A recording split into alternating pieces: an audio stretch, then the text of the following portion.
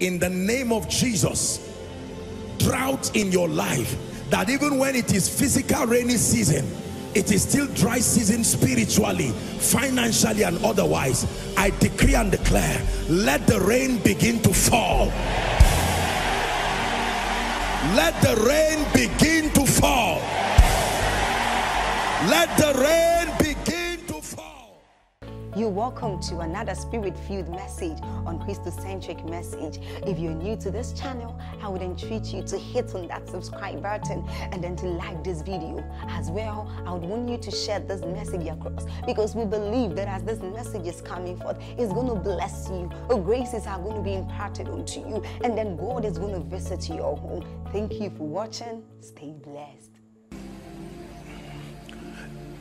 Every time you watch a man of God or you watch any kind of supernatural occurrence happen, usually we credit unusual manifestations to the presence of power. It seems as though our world has a very inherent ability to recognize power, whether it is demonic, whether it is from God. The most important thing is we know subconsciously that power is responsible for unusual outcomes. Am I right on that?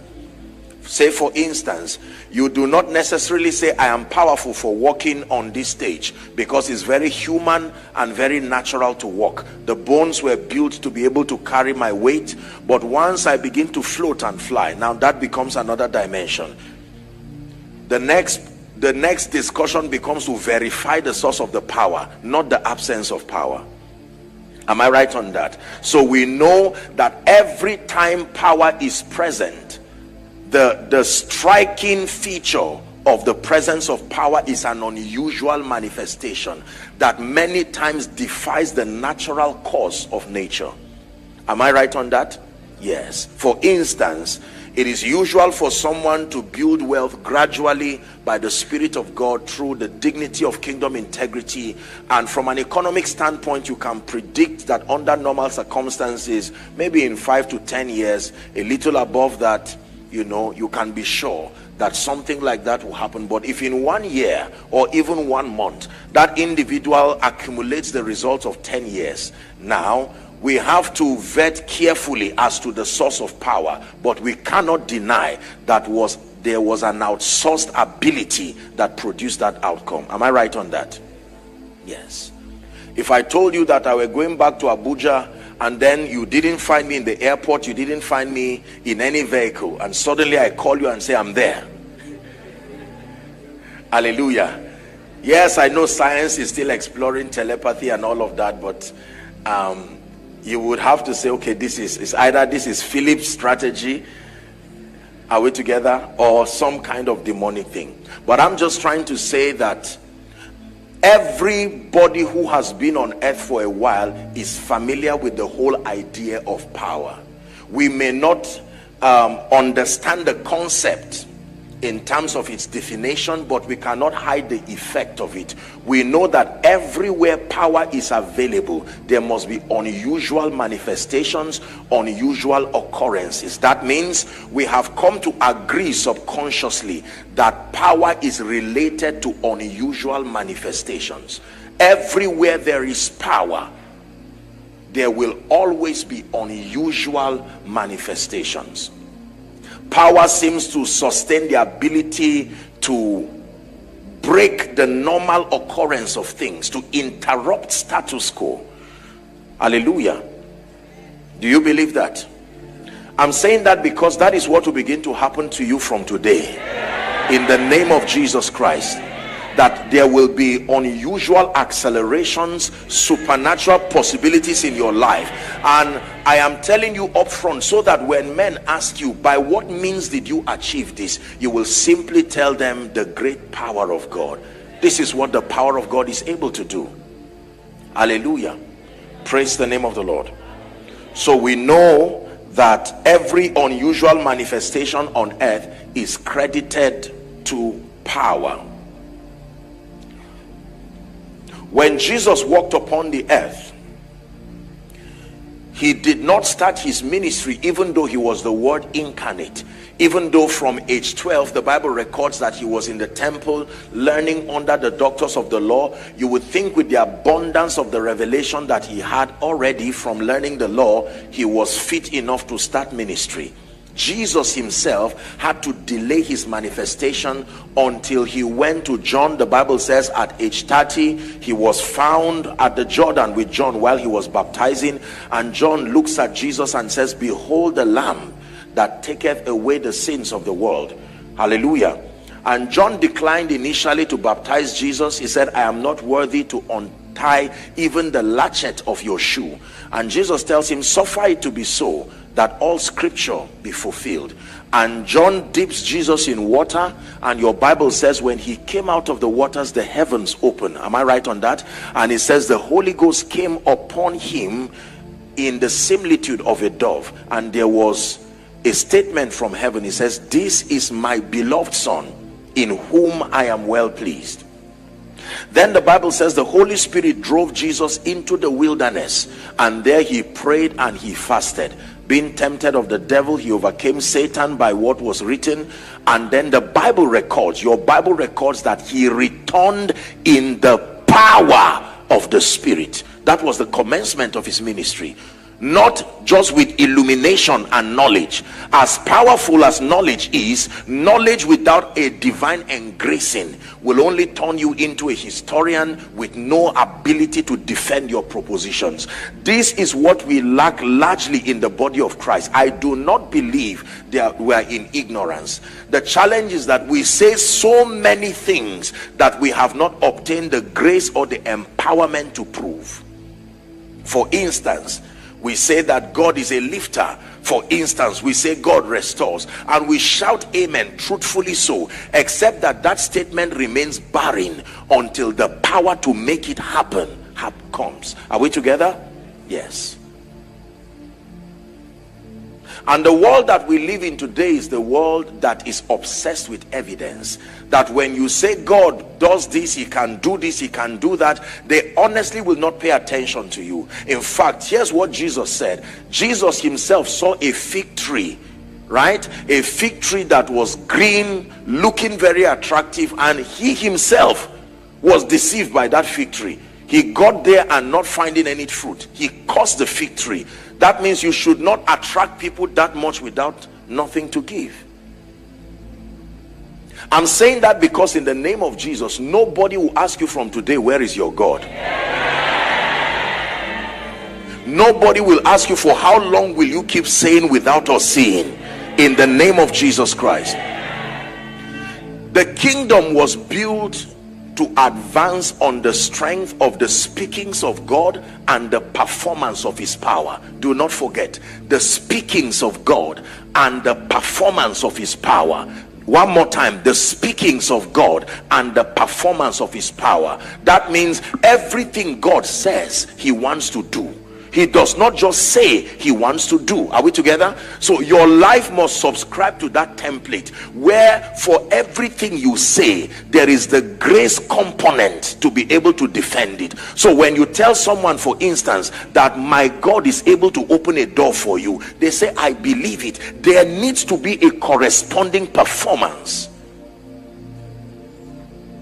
Hallelujah. Praise the name of the Lord.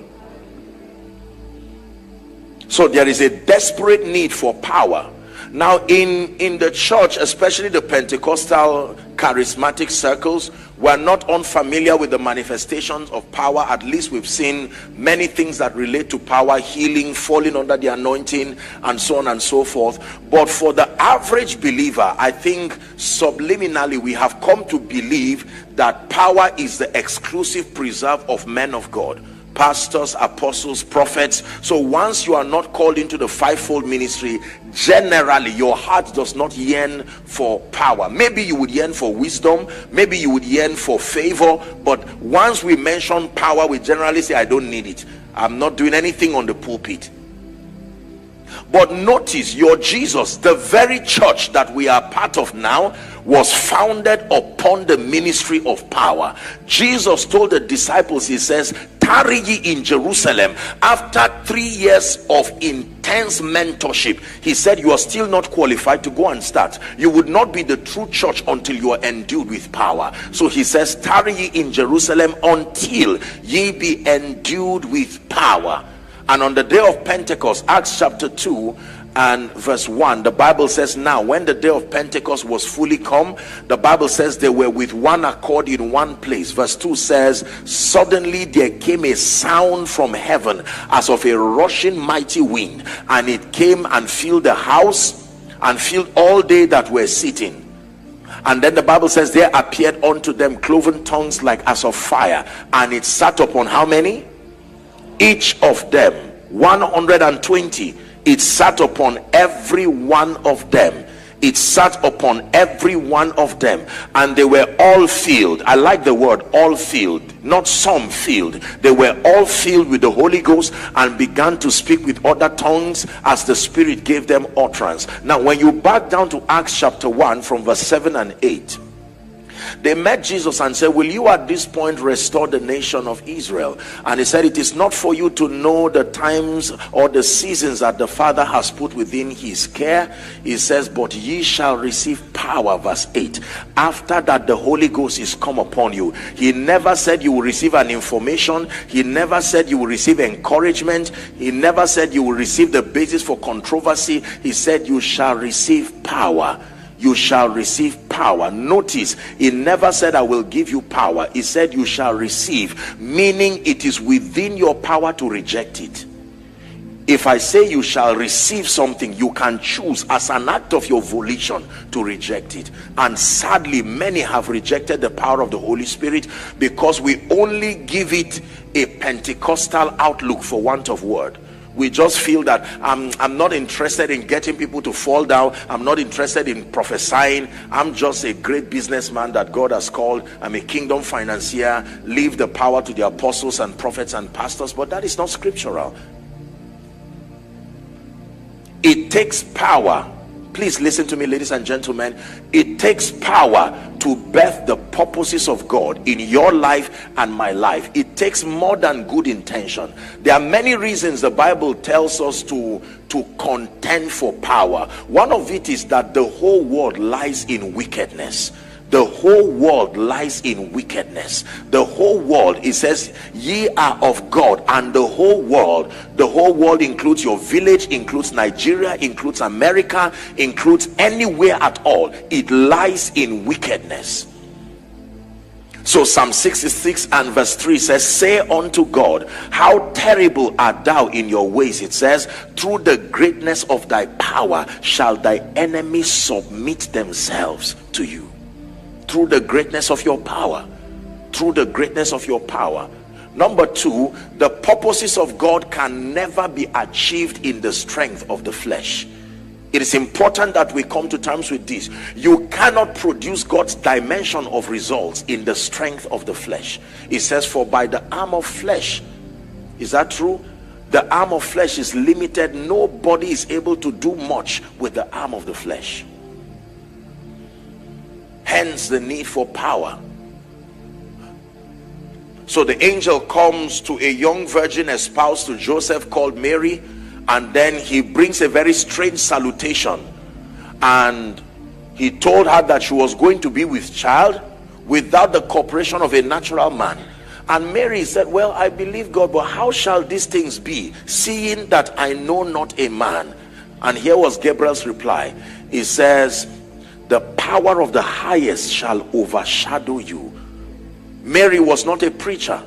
Mary was not a missionary. Mary was not a woman of God like Deborah or some of these warriors. She was just a young virgin who was espoused to a carpenter, and yet she required that much power. The power of the highest will overshadow you. That is the basis of the possibilities that will happen in your life. The same thing happened to Elizabeth.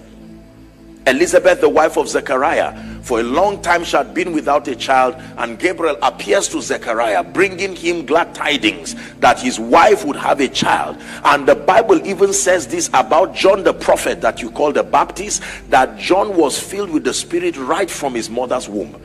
The nature of his assignment mandated that he was born with power. Are we together? Very important. The ministry of power cannot be downplayed, especially in our world today. Believers have a lot of knowledge, but the power component has largely been missing. And I'm suggesting that the primary reason why I think and believe that people have rejected power, because in truth they do not know what power is. The idea of power that we have in church is just falling down and standing up and people rising from wheelchairs, and that is wonderful, but that is a very minute fraction of the vast possibilities that comes when you have power. So my assignment is to charge us very briefly, what exactly is the power of God? What exactly is the power of God? When we say I have the power of God, or I want the power of God, what am I saying? We say it, we sing it, we cry it, we roll on the ground desiring power, and we say, Lord, send your power. What exactly are you asking for? More love, more power, more of you in my life. We sing these songs all the time. More love, that is understandable. More power.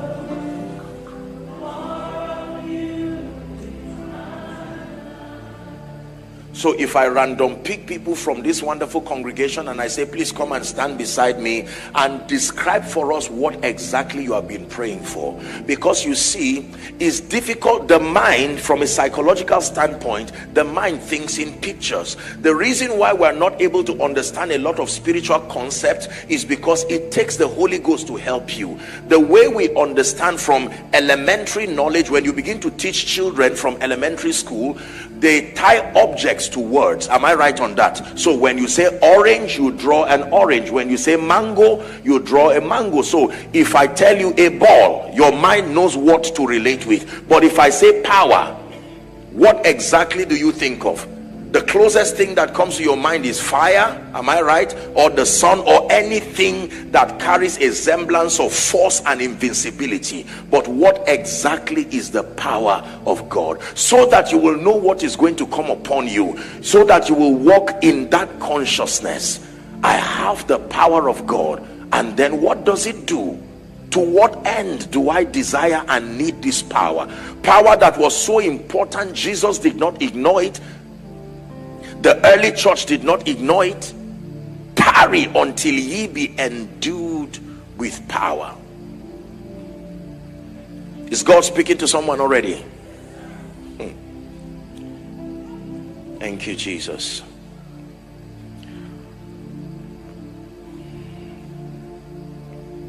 So what exactly is the power of God? What is the power of God? I'll give you 4 descriptions or definitions as a charge. Sadly, we're not looking extensively into the subject of power, so I'll just give us 4 descriptions to help guide our understanding as we release our faith to receive. Are you ready? Number 1, what is the power of God? The power of God is his agency for creation. The power of God is the tool, the agency that he uses for creation. That every time God wants to create naturally, to create in a life, the agency that he deploys for that creation is called his power. We considered it yesterday. Jeremiah chapter 32 and verse 17. Our Lord God, remember, thou hast made the heavens and the earth, help me, by thy great power. So every time God wants to make, every time God wants to create, That means a new body part. When God wants to make anything new, my goodness, it is his power. That means every time the power of God arrives in a location, do not wonder why things can be created. Don't be surprised that someone can come with a missing body part and in a moment creation happens, because the power of God is the agency that is responsible for creation. Hallelujah. Do you believe that? Our Lord God, the prophet says, thou hast made the heavens and the earth by thy great power and thy outstretched arm. In 2 Peter chapter 1 and verse 3, 2 Peter 1 and verse 3, Apostle Peter is giving us a very profound perspective. 2 Peter 1, let's look at verse 3 for sake of time. 3, it says, according as his divine power had given unto us how many things? All things. God's power is a giver. It can provide possibilities to your life. According as his divine power hath given unto us all things that pertain unto life and godliness. That means whatever is missing in your life that you cannot find, it is within the jurisdiction of God's power to make for manifestation and to make for creation. You believe that? Shout amen. Who sinned that this man was born blind? Who sinned? Was it him or his father? Jesus replies, neither, but that the glory of the Lord be revealed. And the power of God was released, and that man was healed. Do you not see the wonder working power of God all through scriptures? Every time there was need for supernatural manifestation, it came by the power of God. That means if you are bankrupt of the power of God in your life, there are many divine possibilities as captured and revealed in scripture that may never find expression in your life. Never find expression in your life. It takes power. The agency for creation, the agency for manifestation. I don't need to be afraid of what is not yet in my life now, because the power of God is able to transport realities from the unseen realm and compel them to be made manifest in my life. Do you believe that? The Bible says the word became flesh. The word became means it was translated from a dimension and brought here. What you call creation is only creation in this realm. From a spiritual standpoint, is simply transportation of realities from a realm and a dimension, are we together now, and to make it manifest here. This is powerful. Everything that is missing in my life, I don't need to fear. The power of God is able to create it. What does it mean to create? To take raw materials from the realm of the spirit and literally materialize it to be made manifest here and now. And you see, it's a mystery because our finite minds and thinking cannot stretch that far. So the Bible simply says, just like you do not know how bones are formed in the womb of her who is with child, nor the way of the wind, it says that's how you do not know the work of God. When it has to do with manifesting the power of God to create possibilities in your life, there will be gaps in your understanding. There is a limit to which you can understand, but it's just for you to believe that God is able to make happen today something in your life that is not there, in the name of Jesus Christ. When Abraham was about to kill Isaac as an act of his obedience unto God, the Bible records that when he told him, he said, stop, for now I know that you fear me, and I swear that in blessing I will bless you, in multiplying I will multiply you, and so on and so forth. He said, now you turn and you will see a ram that had been caught together. Where did that suddenly come from? I hope you know how high he had to climb to go and kill Isaac. That is what the power of God can do. So do not be surprised that you will go back home and see an email you did not remember applying for. You see, if you do not know, listen, if you do not know what the power of God can do, you will credit everything to the devil. Oh, I believe this. I believe this. I believe this in the name of Jesus, that what was not there and what needs to be made manifest. Many of you have seen things in your dreams. God has shown you things. For how long will they remain in the realm of the spirit? There is a power component that must bring it down. You've seen the job there, you've seen the lifting there, you've seen the child there, you've seen the increase there, but it takes power to transport it. Believe what I'm telling you, from the unseen realm to be made manifest. The assignment of power is that it stops that reality from just being a dream and being a vision. The word became flesh and it was made manifest, and we beheld.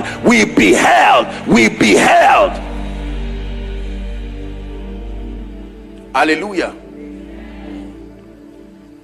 Power, the agency for creation, the agency for manifestation.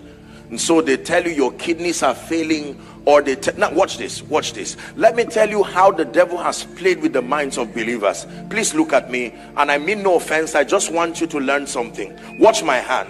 As normal as my hands are, if my hand suddenly begins to swell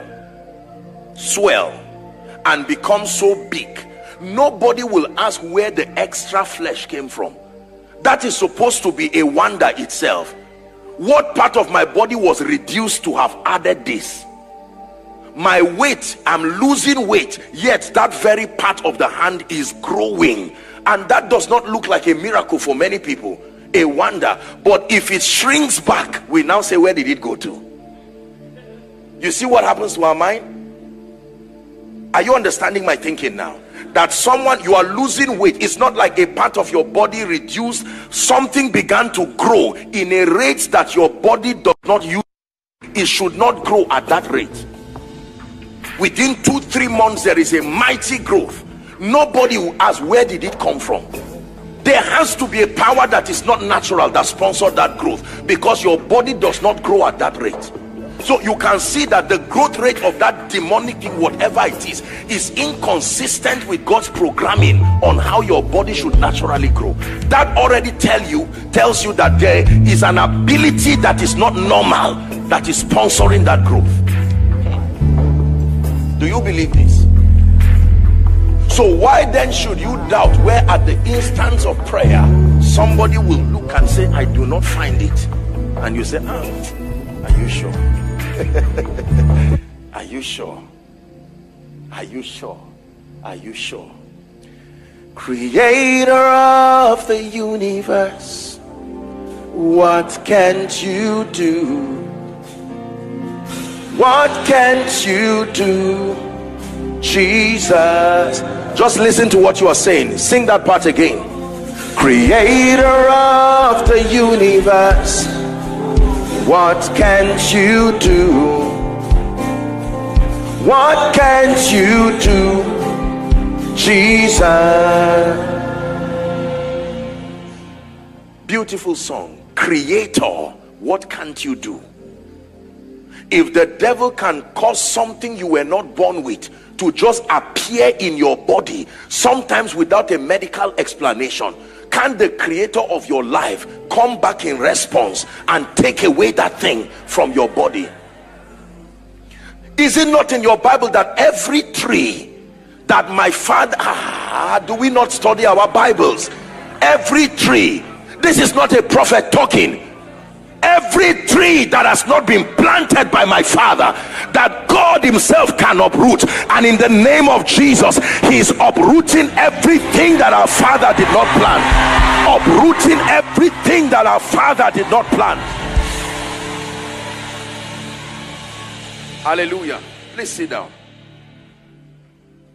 Sometimes people ask me and say, Apostle, how do miracles happen?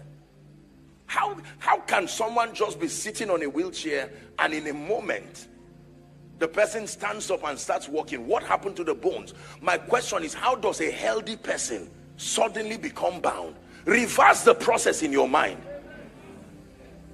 How does somebody whose bones, alive, an adult, all of a sudden wakes up one morning and the hand refuses to function?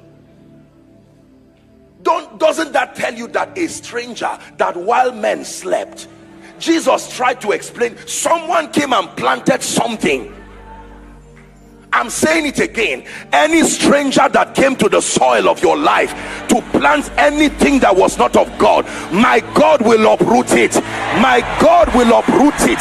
My God will uproot it. My God will uproot it in the name of Jesus Christ. Please sit down. The power of God, his agency for creation, his agency for manifestation, his agency for creation, his agency for manifestation. Number two, let's hurry up. Blessed be the name of the Lord. What is the power of God? Are you ready now? His agency for correction. The power of God is his agency for correction. That means when there is anything that should not be, the factor that is released to correct that anomaly is called the power of God. Please just listen carefully. His agency for correction. Matthew chapter 8 from verse 1 to 3. Matthew chapter 8, please. Watch this. The Bible says, and when he was come down from the mountain, the he being Jesus, great multitudes followed him. Verse 2, the Bible says, and behold, there came a leper and worshipped him. And the leper said unto him, if thou wilt, thou canst make me clean. And Jesus says to him, he put forth his hand and touched him and said, I will, be thou clean. And immediately his leprosy was cleansed. Do you know what it means to correct? To correct means to take away the default and to take away the constraining factor, so that you restore whatever it is to its original state. So to understand correction, you need to look at a pencil and a cleaner. Please look up. Assuming I'm writing 1 to 10 and I write 1, 2, 3, 4 and 5 should be the sequence, and for whatever reason I made a mistake and I wrote 7. Are we together? I have destroyed that progression. Am I right on that? The assignment of the cleaner is to wipe away that, so that I can now make, so that when you are reading it, you will never know that anything went wrong like that. Let me prophesy to someone. Everything that was lost shall be returned unto you. Everything that was stolen shall be restored unto you. Everything that was lost shall be returned unto you. Everything that was stolen. Someone say correction. For instance, please sit down. For instance, that you came from a family where it's been purported that nobody rises because of some demonic fraternities and covenants that were entered, that you were not there. Now you were not there, your opinion was not sought. Are we together? But now that you are there, the power of God can reach down and begin to correct things. Correct things. Take away the constraining factor. Luke chapter 13 from verse 10. Luke chapter 13. His agency for correction. And he was teaching in one of the synagogues on the Sabbath. 11. And behold, there was a woman which had a spirit of infirmity. How long?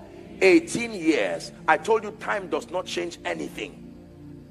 Time only reveals. It takes an encounter with power for anything to change.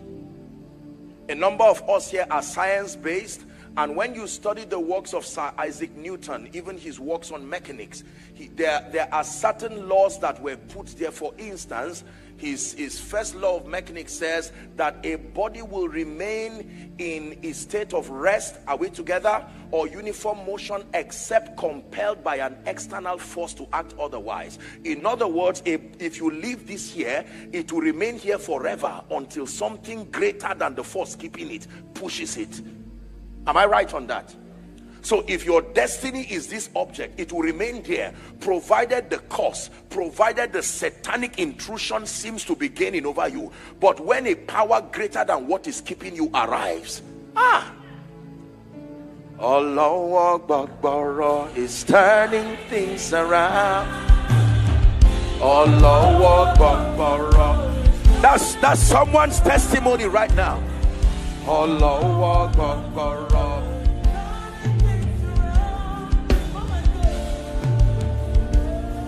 Can you sing it one more time?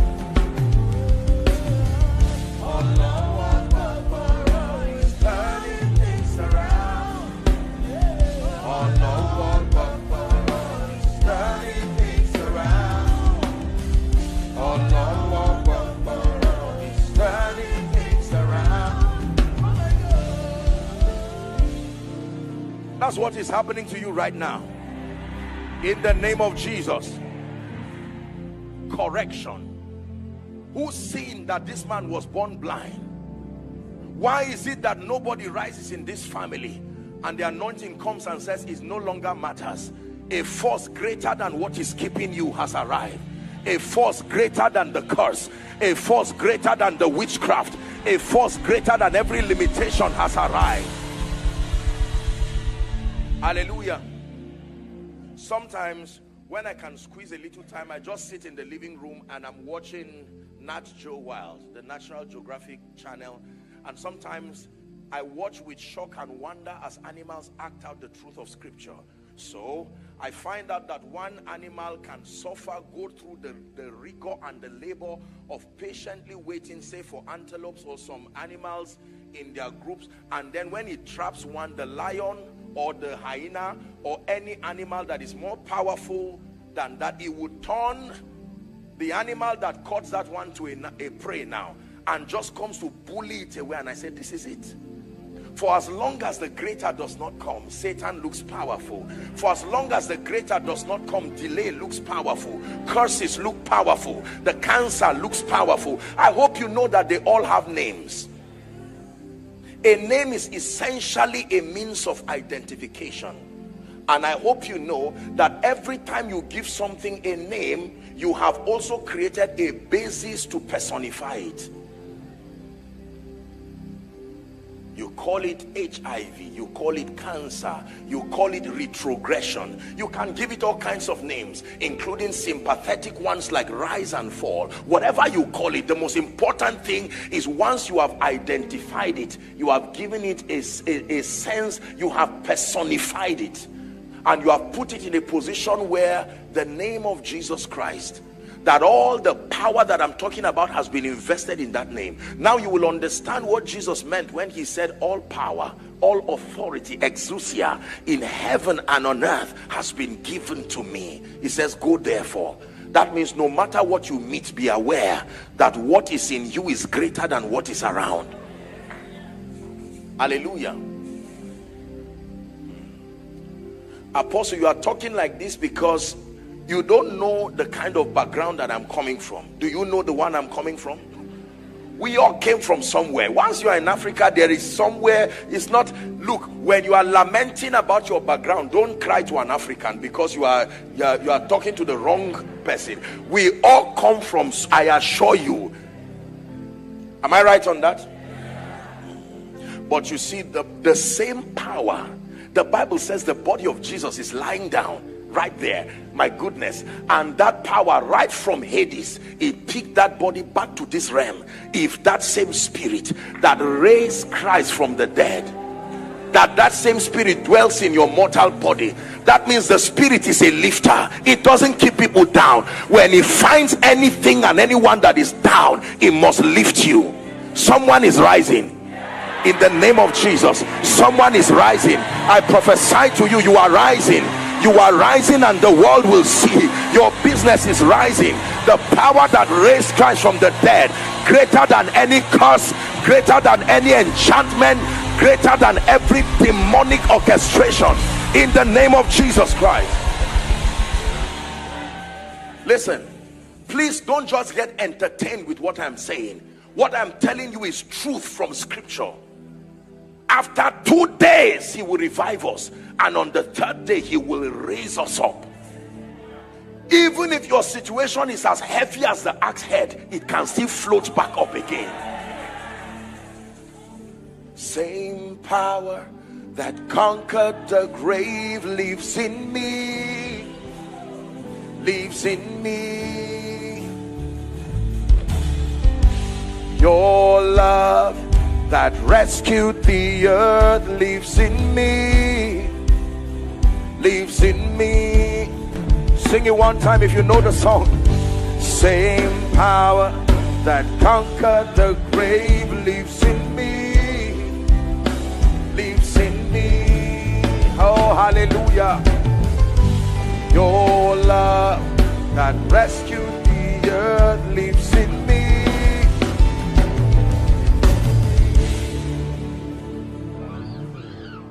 Apostle, the doctor told me that somewhere blood is following the wrong channel in my body. Excellent. Welcome to a conference where the power of God comes to correct. Correct. Correct. Correct. Correct. Correct. That everything that has not been planted by my father following the wrong channel, it must be corrected.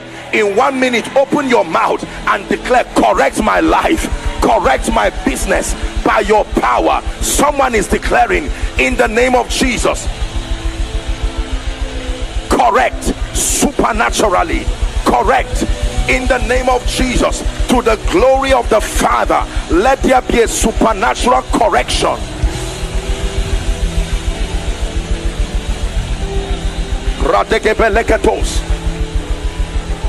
Correct my organs, correct my life, correct my finances, oh God, by your power.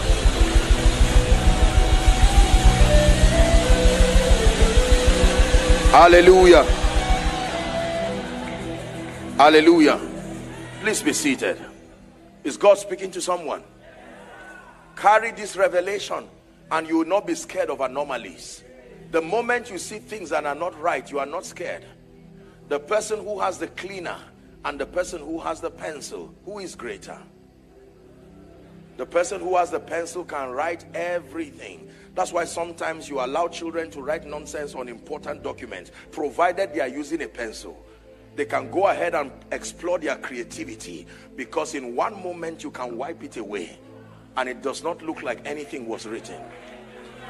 So sometimes when you see God majestically coming into your life, you are like, Lord, Satan has been writing for too long. It doesn't matter. Once he arrives. How long did it take the power of sin to trap people? But in one moment, the blood of Jesus came, and with one single sweep, it got it out of the way. Say amen. What is the power of God? Number 3. Is God helping someone? I like this third description. The power of God is his agency for enforcing compliance. The power of God is his agency for enforcing compliance. Compliance. As I just said compliance, I just saw like fire. This is what I just saw. I just saw like fire. This is what you see. When God starts showing me things like that, it's not because that's when he started working, but he's only showing you because he's doing something in the life of someone. Hallelujah. His agency, write this down, for enforcing compliance. Follow carefully. I'm going to give you 3 scriptures and I want us to study them carefully. His agency for enforcing, please underline enforcing compliance. Luke chapter 4, please, from verse 31. Watch this. Compliance immediately suggests that there is a possibility for rebellion. Am I right on that? When you pass laws, you put systems, even within society. When the Senate or the House or whatever, when they finally pass a law, there are usually systems through agencies that are put together that becomes the eyes of the law. Am I right on that? And their assignment is to insist that there must be compliance. And came down to Capernaum. We're reading Luke 4:31. A city of Galilee, and taught them on the Sabbath day. Jesus now. The Bible says, and they were astonished at his doctrine, for his word was with power. And the Bible says, and in the synagogue there was a man which had a spirit of an unclean devil, and cried out with a loud voice. He was disrupting service, saying, let us alone. What have we to do with thee, thou Jesus of Nazareth? Art thou come to destroy us? I know thee, who thou art, the Holy One of God. We're reading to 37. And Jesus rebuked them, saying, I love this, hold thy peace and come out of him. And when the devil had thrown him in the midst, he came out of him and hurt him not. Say compliance. The Bible says, and they were all amazed and spake among themselves, saying, what a word is this? For with authority and power he commanded the unclean spirits, and they come out. Other versions say, and they obey him. And the Bible says, the fame of him went out into every place of the country round about.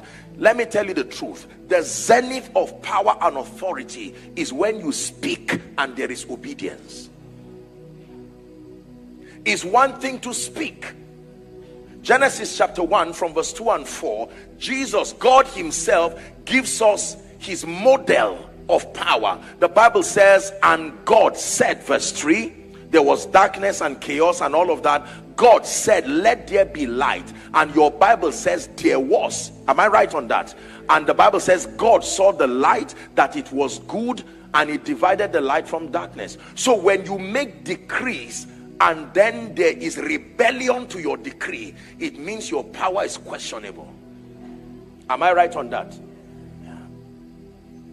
Obedience to instructions, obedience to decrees is how you know that power is available within a place. Am I right on that? Yes. And my Bible says, and thou shalt decree a thing. Is it in your Bible? And it shall be established unto you. In fact, it says, where the word of a king is, it says there is power. What kind of power? Power that compels compliance. The Bible does not leave us in the dark as to the fact that Satan is very stubborn. Just because scripture says it does not mean he will obey. Not without force. It is written, I and the children that the Lord has given me, we are for signs and for wonders in Israel. Satan does not care. Even to Jesus he came and stubbornly came and was wasting his time, and Jesus said, get thee, Satan. He came to Peter and tried to manipulate Peter, and Jesus looked at him and said, get behind me, Satan. Is that true? Compliance.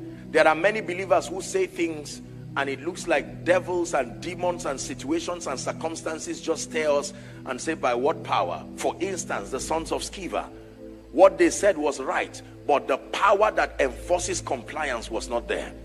We adjure you by Jesus. And he said, Jesus, I know. Paul, I know. I always add my name. Joshua Selman, I know. He says, but who art thou? From today you will speak and you will see it come to pass. In the name of Jesus. In the name of Jesus. That you can look at situations and circumstances and say, peace, be still. Was that not what Jesus said? Why are you so fearful, O you of little faith? He said. The Bible says he got up, wiped sleep from his eyes, and spoke to the wind and to the waves and said, shalom, be still. The Bible says there was an instant calm, and the disciples marveled and said, what manner of man is this, that even the wind and the waves obey him? Obey him, bringing everything to the obedience of Christ. Do you believe what I'm telling you? Jesus sends the disciples 2 by 2, the Bible records, and they went and returned back rejoicing. You know what their joy was? They said, we are shocked. This thing that used to happen to you has started happening to us too. That even the devils were subject to us in thy name. And Jesus laughed and said, don't rejoice over that, but rejoice that your names are written in the book of life. But then that they rejoice. There is nothing as powerful as the realm of the spirit being obedient to your word. It enforces the fact that you are a king indeed. And let me tell you, when there is a track record of your speakings coming to pass in your life and that of others, that is value that men will never even leave you alone. They will pursue you to the cave, they will pursue you to the mountains, because they have learned that the word of God, like Samuel, is upon your mouth. And for Samuel, the Bible says none of his word fell to the ground. Say power. The centurion comes to Jesus, the equivalent of a captain in the army, and he says, please come, my son is sick unto death, and would you help me? And he said, no, you are a noble man in the army, I will respect you and come to your house. And the centurion gives us a very strong lesson that Jesus himself acknowledged. The centurion said, you do not need to come under my roof, for I am a man under authority. In other words, when it comes to do with power and authority, I understand. I am under the authority of the government of Rome, and on account of that authority, I say unto one, go, and he goeth. I say to one, come, and he cometh. Do this, and he does. And I know that you are not alone. You also came under the authority of heaven, so speak the word only. And Jesus said, I've not found this faith. In other words, who taught you this? Where did you learn this? No, not in Israel, he said. The believer has such a phenomenal advantage, ladies and gentlemen, that I can stand from this pulpit and speak without going there, the actual location, because where the word of a king is, there is power. The president of this nation or any noble leader across the globe, they can sit down and issue a statement. Sometimes they don't even have to speak, it is in writing, provided they append their signature there, it becomes law. There are many things we have been telling, situations and circumstances, but they have not been able to come to a point of obedience because we have not realized that the power of God is and has the assignment of enforcing compliance. Satan get lost and he says, who are you talking about? Me? You know how old I've been here? And then you say it's true. It's true. So what do we do about this now? If you use your own authority as a believer, you become cheated immediately. But remember, the Bible says, blessed is he who comes in the name of the Lord. Hallelujah. So do not wonder when you see demons and infirmities and situations obey, that you can look at someone with no job and say, in the name of Jesus, I open the 2 lift gates of Lagos, that which belongs to you must find you. And the person returns with a testimony. It is called compliance. I hope you know that creation has an ear. My Bible says, let everything that hath an ear, listen, he that hath an ear, let him hear. And the prophet will speak and say, O earth, hear ye the word of the Lord. You just see it as an extended mass full of dust, but in the realm of the spirit, everything can hear. It is one quality animate and inanimate things have. Biology and science will teach us from a scientific standpoint that they are living and non-living things, and we respect them, we'll keep it so. But I can tell you from a spiritual standpoint, there is no such thing as non-living. The concept of non-living only exists within the frame of science. Everything can hear the word of the Lord. Everything. In fact, everything can hear. It just depends on who is speaking. That means your situation, as it's not only you that came to the church, your situation is also listening to this sermon. You are not the only one who is listening. Remember, when the prophet was talking with the woman, the jar of oil was hearing too. I have nothing except, and I'm sure the oil was saying, but I've been here. And the prophet said, you think you are the only one I'm talking to? You go and borrow vessels, borrow not a few, and watch another audience in your house that you're not even aware of. The oil began to multiply. Everything can hear. everything can hear. Barrenness can hear, everything can hear. Retrogression can hear, everything. And when the Lord speaks, even by his power, there must be compliance in the name of Jesus Christ. Number 4, very quickly. Has God helped someone already? What is the power of God? Finally, the power of God is his agency for bringing salvation. His agency for bringing salvation. I said I was going to give us 3 scriptures for enforcing compliance. Let me just give us the 2 remaining. We will not read it, but I'll just give it to us. Please write for reference. Matthew 8:24-27. Matthew 8:24-27, and then Psalm 66 verse 3. I'll take it again. Matthew 8:24-27 and Psalm 66 and verse 3. Now number 4, his agency for bringing salvation. Say salvation. Salvation here is not just limited to the new birth experience. Salvation is deliverance in its entirety. Are we together? It comes from the Greek word soteria. It captures within it healing, deliverance, lifting, breakthrough. Anything that sustains the ability of to cut you away from that which stands as a resistance is called salvation.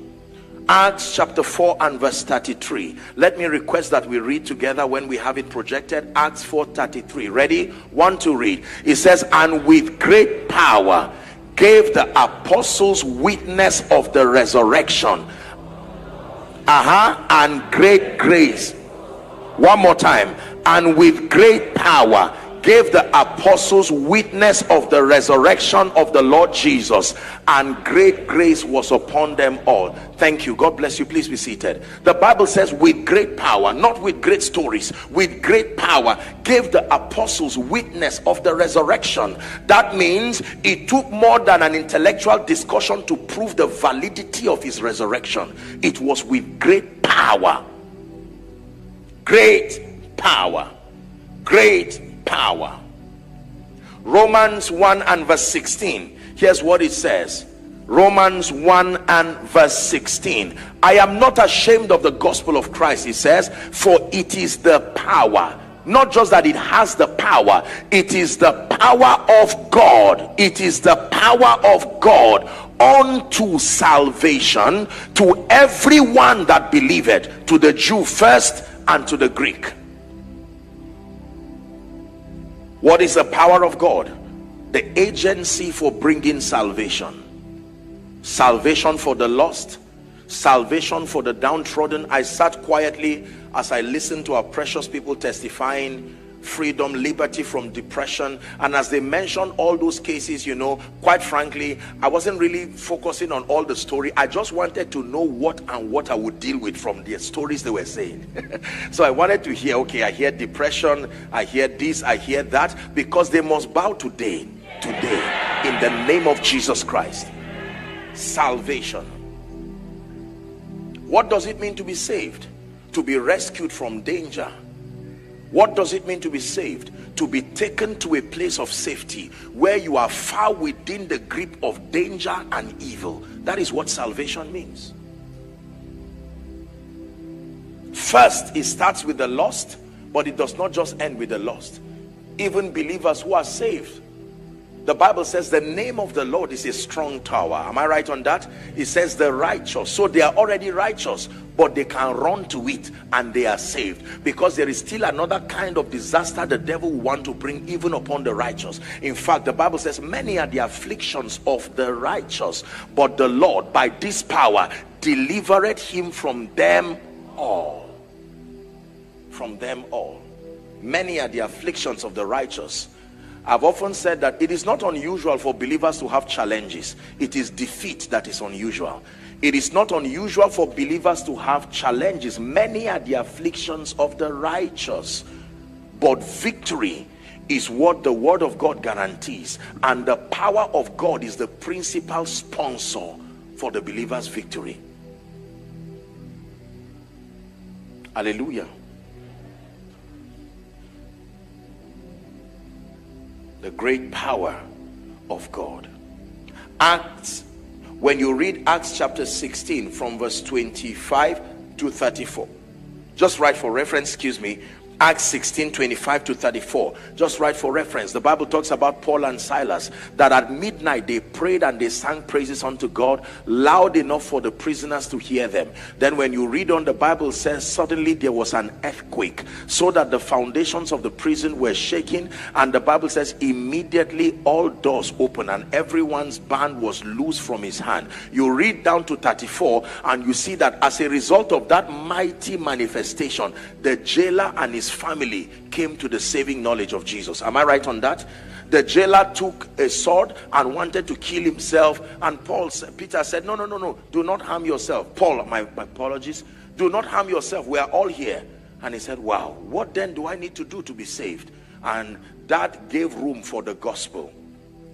I teach our School of Ministry students, and one of the things when we discuss evangelism, one of the strategies for evangelism is evangelism by power. There is a dimension of evangelism that happens on account of the supernatural manifestation of God's power. I've had the honor and the privilege to preach this gospel across region and nations by the grace of God, and I have seen many run to Jesus when they see, because according to John chapter 4 and verse 48, John 4:48, it says, except ye see signs and wonders, ye will not believe. Except ye see signs and wonders.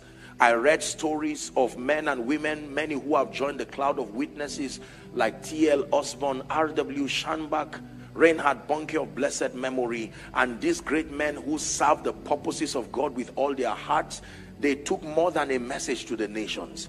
It took the coordinated effort of the message and the power. One more time, the message and the power. The message and the power. Let me show you one last scripture to buttress on this point, and we begin to pray. Acts chapter 8, beginning from verse 5. Acts chapter 8 and verse 5. I love the Bible. The Bible says, then Philip went down to the city of Samaria and preached Christ unto them. What did he preach? Christ unto them. Verse 6, the Bible says, and the people with one accord, they gave heed to those things which Philip spake. Why did he get that attention from them? Hearing and seeing the miracles which he did. You may have heard me say it, and I will repeat it again, that the Christian experience was never supposed to be heard alone. Don't just keep saying God is good. There has to be an experience that backs that statement. You can taste and see, not just hear and assume, or hear and doubt. You can taste and see. The goodness of the Lord has an experience to it. For unclean spirits, crying with loud voice, came out of many that were possessed with them, and many that were taken with palsies and that were lame were healed. As a result, verse 8, there was great joy among the foundations of Sapphire. There was great joy at the king's court. What was the basis of the joy? That as a result of this conference, look what God has done. Look at the mighty manifestations, open doors, reconciliations. This is the kingdom. When Jesus sent the disciples in Matthew chapter 10 and verse 1, and then we'll go to verse 7. Let's look at Matthew 10 verse 1 and verse 7, just to add one more scripture. And when he had called them unto him, his 12 disciples, the Bible says he gave them power. Am I right on that? He gave them power against unclean spirits, to cast them out and to heal all manner of sicknesses and all manner of diseases. Verse 7, he says, as ye go, preach, saying, the kingdom of heaven is at hand. But don't stop there. Verse 8, validate your speakings by healing the sick, cleansing the lepers, raising the dead, casting out devils. Freely ye have received, freely give. This is the gospel. That you say Jesus is able to do this, then by the investment of his power upon your life, there becomes a performance and a manifestation. You know, let me tell you the truth. Growing up, I wondered why people seem to be cold towards the gospel. I watched sincere preachers preach, and they would sweat and shout sincerely so. And at the end of it, with such a large crowd, after almost begging, you see one person just stroll out as though he was just coming out to sympathize with the man of God, and he does not even recite the salvation prayer. And I said, come on, no, this cannot be God. Yet you can know by the Spirit, not by condemnation, that there are many sinners in that meeting. You look left, you look right, they are all there, and yet with the altar call, none of them comes out. And I said, I think the missing key, I researched and I found out by scripture and experience that for many, it was because there was no demonstration. No demonstration. No demonstration. I have seen, and sometimes I get full of tears as I make the altar call, and you see all kinds of people, including the most unlikely people, run to Jesus, run to the cross in total genuine surrender. You will know that their coming out was sincere, genuine, because by their personality they are not even the kind of people who embarrass themselves to come out like that. But when the power of God is put on display, it can swallow up the pride of any man and bring them before the cross. If you believe that, say amen.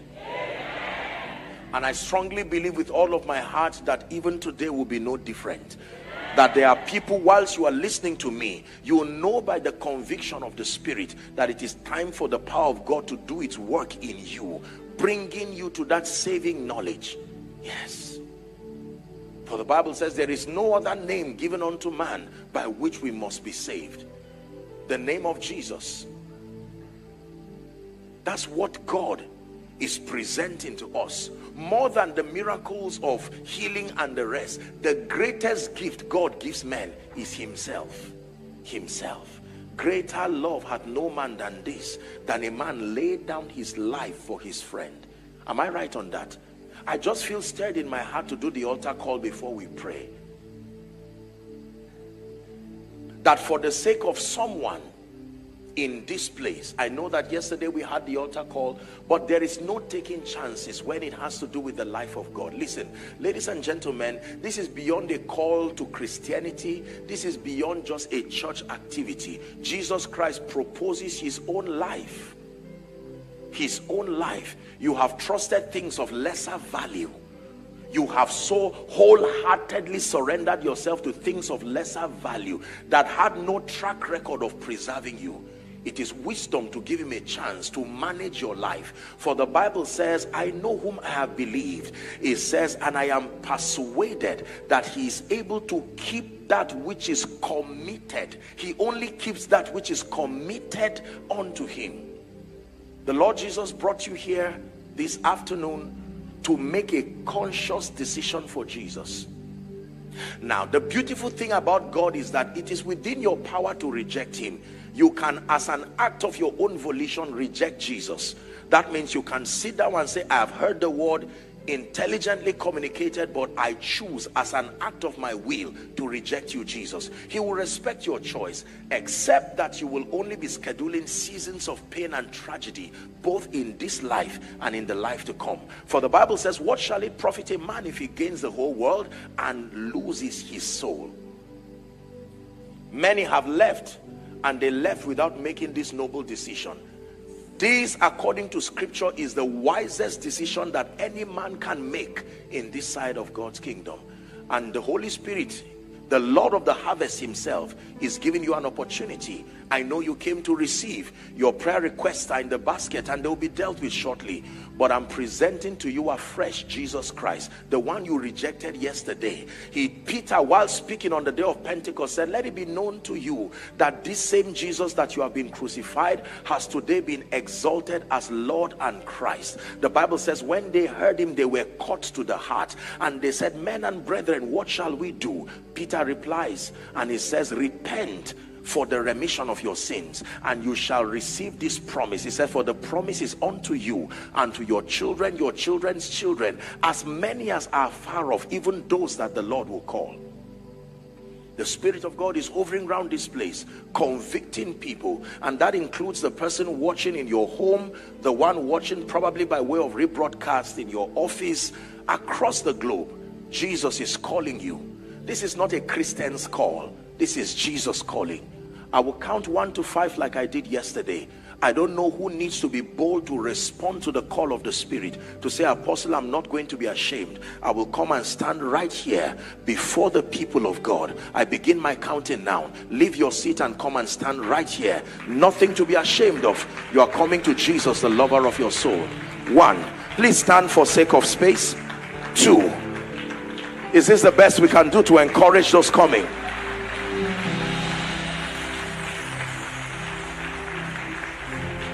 There is only one name. Come.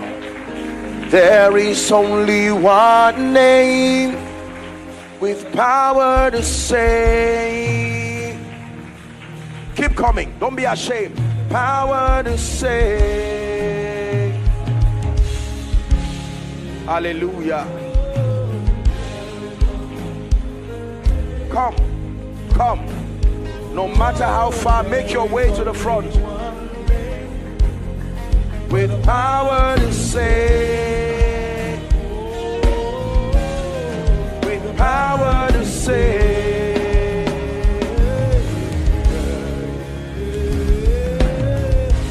Our God is champion. He reigns forevermore.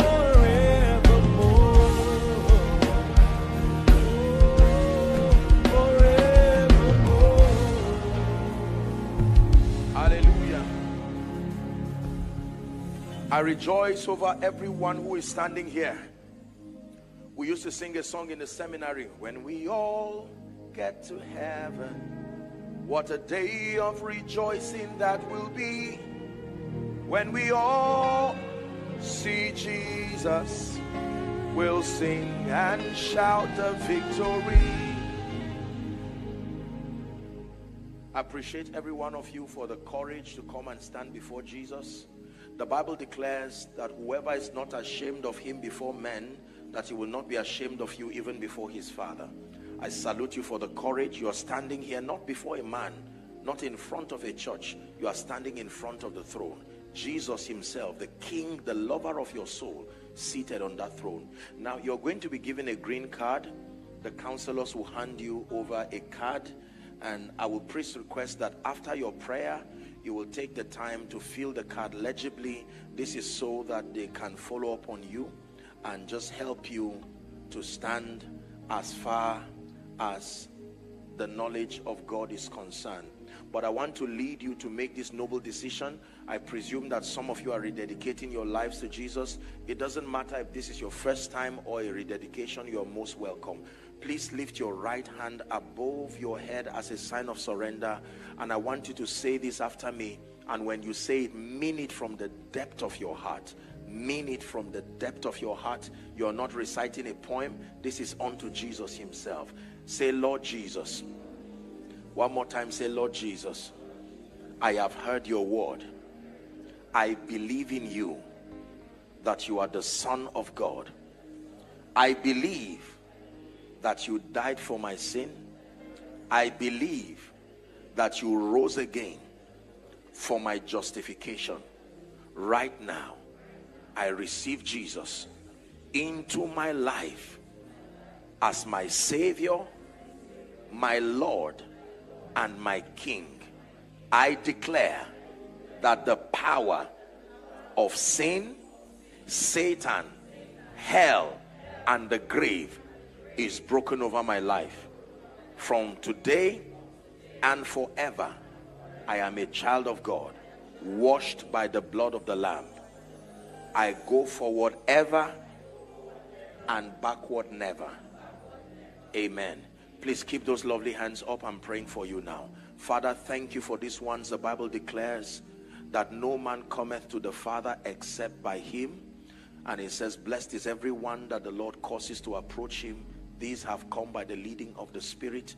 I declare by the authority of Scripture that your sins are forgiven in the name of Jesus. And I declare that you are bona fide recipients of the life of God. Based on the authority of Scripture, I declare that the power of sin, Satan, hell, and the grave is broken over your life. The appetite to rebel against God and his ways leaves your life now. And any demon spirit that ties you down, keeping you bound, I declare you are released right now. In the name of Jesus Christ. I declare that you are a child of God, a son and a daughter in the kingdom, to the glory of the name of the Lord. You go forward ever and backward never. In Jesus' mighty name I pray. Amen and amen. God bless you. So here's what I want you to do for me. Just one more instruction. I'll please request that you follow our mother, and the counselors will have a word with you, and you quickly come to join us as we pray over the requests now. Let's celebrate them as they go. Thank you. Thank you.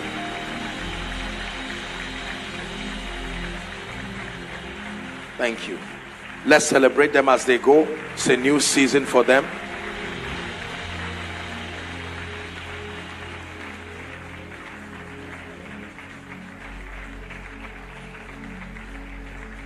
I will not be afraid of 10,000s of people that set themselves against me round about. I lay me down and I slept. I wait, for the Lord sustains me. But thou, O Lord, art a shield for me. My glory will lift my head. But thou, O Lord, art a shield for me. My glory, the lifter up of my head. Hallelujah. We're about to pray. 3 things now that I'm going to do. Number 1 is we're going to pray and cry and say, Father, my life is barren of genuine spiritual power. Let power from on high that empowers me to be a faithful witness, bringing creation, bringing correction, compelling compliance, and bringing salvation to my life, and then through me to others. You're going to cry desperately like blind Bartimaeus cried. When that power comes upon your business, it will do what it was sent to do. When it comes upon your family, it will do what it was sent to do. You're going to open your mouth and pray, no distraction, looking unto Jesus. You're going to pray from the depth of your heart. Go ahead and pray. Power from on high. Lord, release power upon my life, upon my Christian experience. Power that causes me to pray. Power that causes me to serve the purposes of God. Power that breaks every addiction. Power that breaks every infirmity. Someone pray in the name of Jesus, the Son of the living God. Power that translates me from a failure to a victor in experience. Shalagabranteke barako sadash karoska da brandaga barako shalegrege bereteke parusiata engradaga barako shalegrege bereko sada brandagada. Someone is praying. Power from on high. Power from on high in the name of Jesus Christ.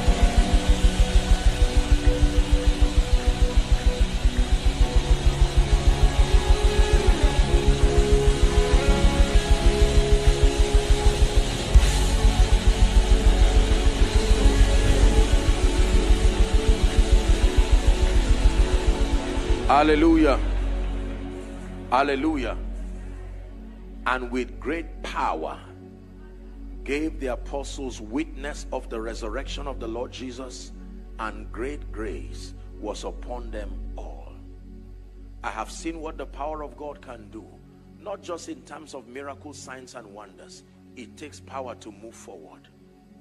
It says, Moses, tell the people that they go forward.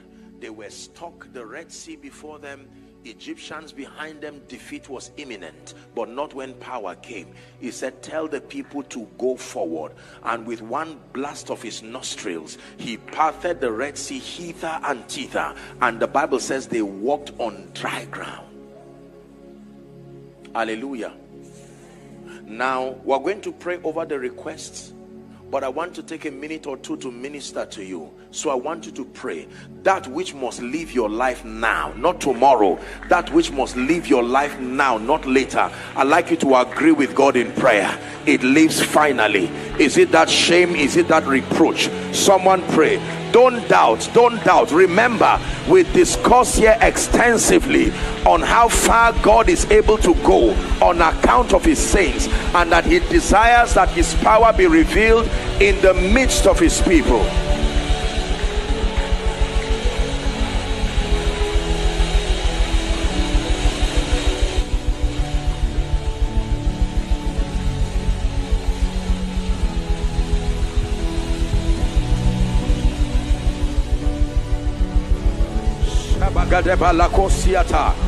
This plague, this infirmity, you must live my life now.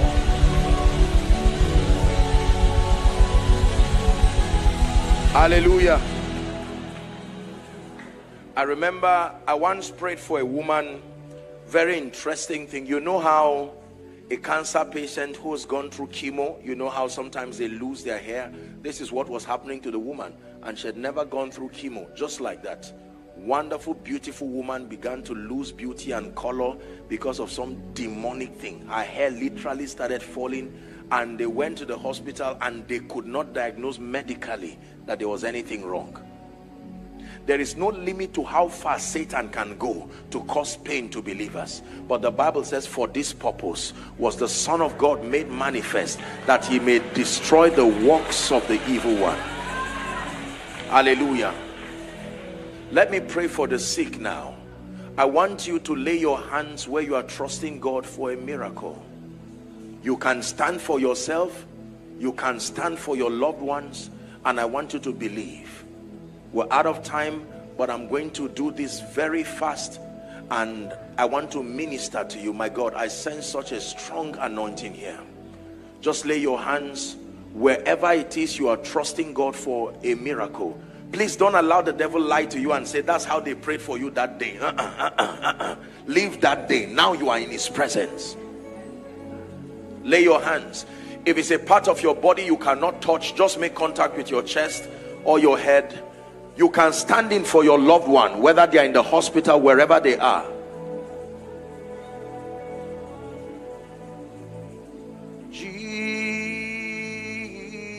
Jesus,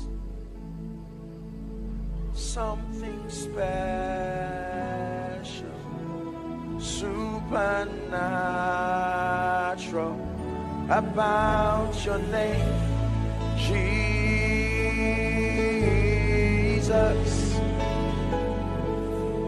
Something happens when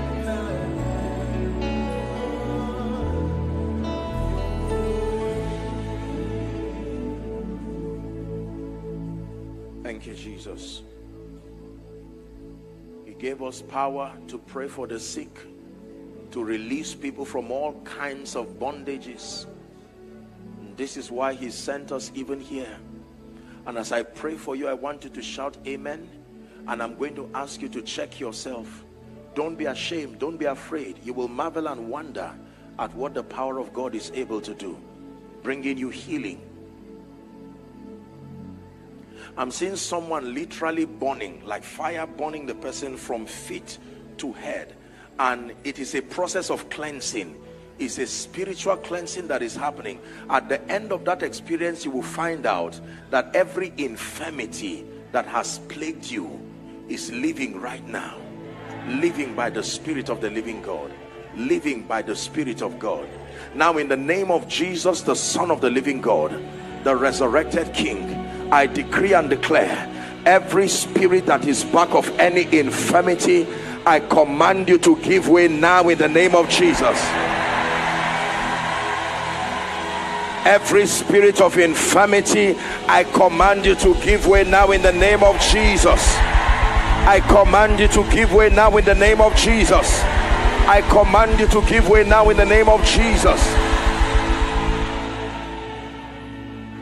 Everyone sick in body, I declare, be healed now. Believe it, be healed now. Migraine headache, be healed now. Peptic ulcer, be healed now. There's someone God is healing. You have frequent urination. This can become an embarrassment sometimes. You can go to ease yourself so many times, and it's something that it has embarrassed you again and again. The Lord is healing you right now. The Lord is showing me someone, you have very severe pain around your joints, not just your knee, but your joints. I don't know if it's something that is related to your genotype or something, but in the name of Jesus Christ, the Lord is bringing you healing now. Bringing you healing now. Bringing you healing now. In the name of Jesus. I've seen this case before and I've prayed on it. I don't know what program, quite a number of times. You are not a nursing mother, yet you are lactating. You are not a nursing mother, yet you are lactating, producing breast milk. In the name of Jesus, I don't know what the medical condition is, but I declare your healing now. Your healing now.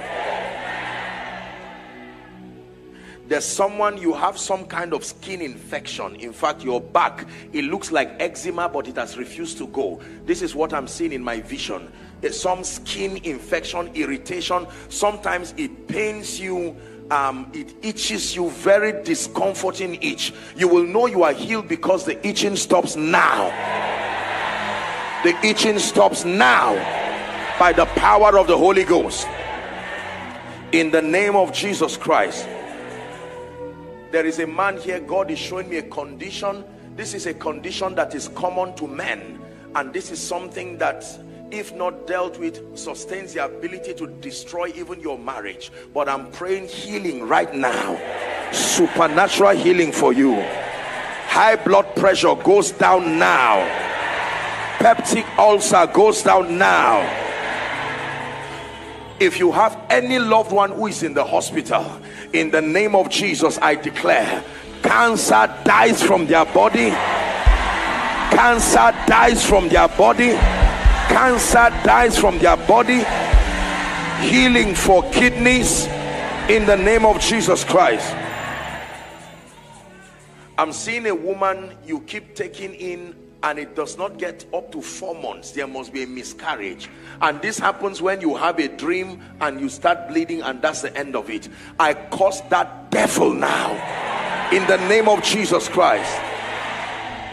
I'm still praying. Omnipotent Father of mercy and grace, in this place. You went to take your bath and water entered your right ear, and from that day till today you still feel as if your ear has not been released. It's not like you are not hearing, but you know how you feel when there's water. There's someone like that with that condition. The power of God is touching you right now. The power of God is touching you right now. You are not able to bend over backwards properly because there is excruciating pain just at your back right here. In the name of Jesus, I decree and declare that after this prayer, life and healing comes for you. Life and healing comes for you. Now, the Lord is showing me someone. There's somebody here. There is a particular food you cannot eat. The moment you eat that food, it's like rashes breaks out of your body. I don't know what food that is now. You are not able to eat. The moment you eat it, there is a reaction. In the name of Jesus Christ, the power of God is touching you right where you are. Right where you are. You have severe pain. Heart, your heart. You are having a serious problem. If you lie down on this side and you wake up, it's as though blood is not pumping properly. In Jesus' name, that manifestation of the spirit of death, I curse it from your life. Now, whether I mention your case or not, in the name of Jesus, the resurrected King, be healed. Be healed. Be healed right now. Be healed by the power of the Holy Ghost. Be healed now.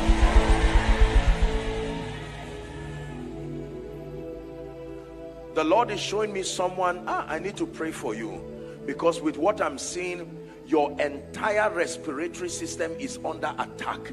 It looks like cough or catarrh, but there is a build-up of a lot of things from what I'm seeing. This is affecting you because sometimes when you lie down, you have to use your mouth to breathe. You can't use your nose to breathe. This thing can, you wake up in the night choking, the person I'm talking about. In the name of Jesus Christ, I decree and declare, that plague of death leaves you now. That plague of death leaves you now. That plague of death leaves you now. In the name of Jesus. Even though I'm praying for the sick for now, but the Lord is showing me someone's case, so I will announce it. There is a serious problem you have in your place of work. It looks like a group of people just came and ganged up against you for things that you cannot remember doing. And I need to pray for you because I'm seeing a board sitting on your issue and they are signing a letter that you should be relieved. This is what I'm seeing. But in the name of Jesus, God reveals to redeem. I don't know who has that situation, but we call upon the God of heaven. Let mercy prevail over judgment. Let mercy prevail over judgment. In the name of Jesus, let mercy prevail over judgment by the power of the Holy Ghost. Now here's what I want you to do. I'm going to ask you to check yourself. We're still going to do some more prayer, but I want you to check yourself. The moment you find out that you were part of the case that I mentioned, or you can do something now you couldn't do, let's just have 1 or 2 testimonies, and then I'll be ready to minister deliverance and to pray over the sick. I want you to check yourself. Do what you couldn't do. The moment you find out that the power of God has touched you, don't be ashamed, don't be afraid. Make your way to the front as we celebrate you right now. Check yourself. Do what you couldn't do. Hold on, I'm seeing someone, this is a periodic occurrence, and you were told that it happens when it is rainy season. You start having boils at specific parts of your body. This is what I'm seeing. Your legs, and sometimes, you know, your armpit and the rest. This is what God is showing me. Certain boils start coming out, and they say that it's associated with rainy season. In the name of Jesus, I don't know who that person is, but I want you to know you are healed now. The power of God is touching you right now, to the glory of the name of the Lord. Now please check yourself very quickly and make your way to the front right now. But I want to speak to someone whose name, who is Mercy. Mercy. I'm hearing the name Mercy. Is there someone with the name Mercy? I just want to pray over you. Mercy. Do we have someone with that name?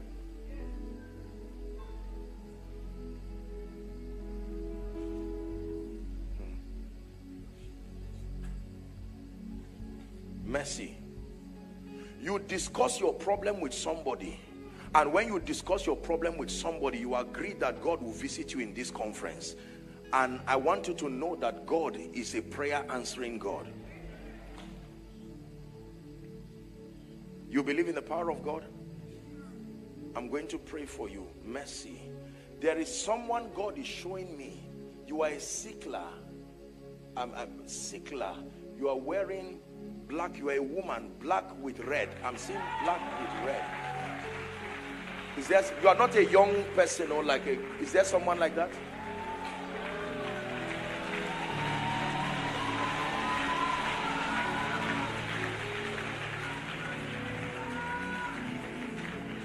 My sister, I hope you are not embarrassed. Please don't be embarrassed. This is a family of faith. It's not, it's just a description, not this God, bah.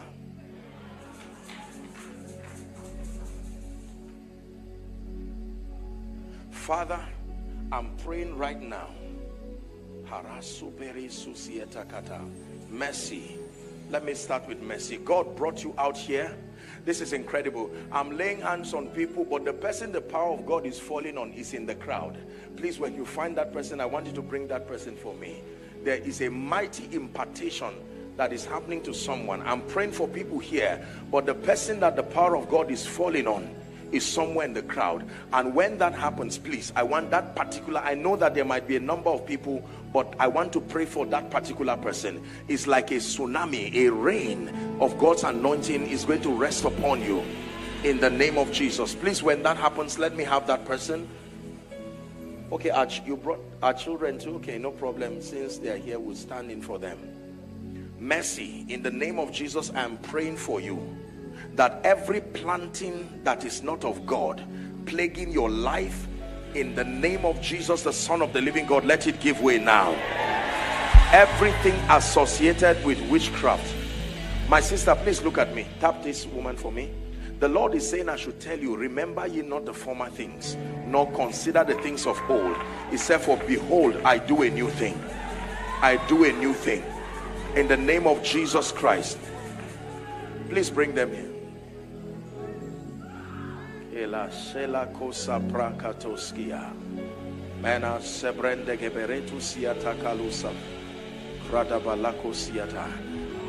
I declare the power of God in the name of Jesus. Where is the person? There is a gentleman here and also a lady. You are trusting God for scholarship, full scholarship. This is what I'm seeing. I presume that many people are praying, but this person, this is a full scholarship to go and study. This is what I'm seeing. This is something you are aware of. It's not something you are praying for now. It's been a project because it is impossible with what is around you. No, just lift your hands. Who is that person? Our mommy is coming. Okay. Oh, you are standing for someone. Oh, okay. Oh, I see. Praise God. Okay. We are going to pray. You will be surprised. You will return back with testimonies. In the name of Jesus. Mercy, I stretch my hands over you, your home. Let there be a miracle right now. I release you from every orchestration of witchcraft in Jesus' name. Now, let me pray for my, God bless you. Let me pray for my people with the genotype. For this purpose was the Son of God made manifest, that he may destroy. I've had the honor and the privilege of praying for people, especially our precious ones, when they have all kinds of crises, and it's not a nice sight. I'm telling you, for some of them it's literally like they're standing between life and death. I don't know why the Holy Ghost brought these two, but you see, the thing with God is when he speaks to one, he speaks to all. He's the one who knows the pain and the burden that people came here with. Hallelujah. Thank you, Jesus. Father, I stretch my hands upon our precious people right now. I decree and declare that everything that is not the planting of God in your body right now, let it go. Right now, I place an anointing upon all of you and I declare, let it go. We declare a change of genotype. We declare a change of genotype. We declare a change of genotype. Change, help her please. We declare a change of genotype by the power of the Holy Ghost. And in the name of Jesus, every devil, every spirit connected to bloodline and ancestry that wants to trap you, including our little ones here at this conference, we declare that you are released now. In the mighty name of Jesus. By the power of prophecy, I declare that this crisis comes to an end in your life. In the name of Jesus Christ. And for the ones trusting God for scholarship like God revealed to me, I declare prophetically, you may not see the wind, you may not see rain, but may my God raise helpers for you. May my God raise helpers for you. May my God raise helpers for you. May my God raise helpers for you. In the name of Jesus Christ. In the name of Jesus Christ. Have you found that person under the anointing? I want to speak. Who is that person? This lady. Where are you from, my dear? I'm going to pray for you. Father, there is a reason why you brought this, your daughter. I decree and declare that everything that has to do with witchcraft connected to Benin, Paraso kela subrandi gebalasu kiatabas, krada bolasu brende gebariatos keba. I'm seeing a wind blowing right now. The power of God is moving across. It's like a deliverance that is happening. I'm seeing the power of God moving. Now let's not litter the place, but please, I want you to bring for me the people under the anointing right now. I stretch my hands. Everyone who has been under the yoke of witchcraft and every kind of satanic manipulation, in the name of Jesus, let that fire, let it rest upon you now and bring you deliverance. Let it rest upon you now and bring you deliverance. Let it rest upon you now and bring you deliverance. Let it rest upon you now and bring you deliverance. In the name of Jesus Christ. The Lord is showing me the feet of people tied. I'm seeing it tied so that you cannot move. That means you are stagnated and there is no progress. I don't know who that is, but in the name of Jesus, please bring them out if you can. I decree and declare, at the count of 3, may I request that you shout Jesus, that name that is above every other name. Are you ready now? 1, 2, 3. Shout Jesus. Out of their lives now. Release their destinies now. Release their destinies now. Release their destinies now. Release their destinies now. Release their destinies now. Release their destinies now. In the name of Jesus. For the Bible says, now the Lord is that Spirit. It says, and where the Spirit of the Lord is, there is liberty. I declare, be released now. Be released now. Be released now. Be released now. Be released now.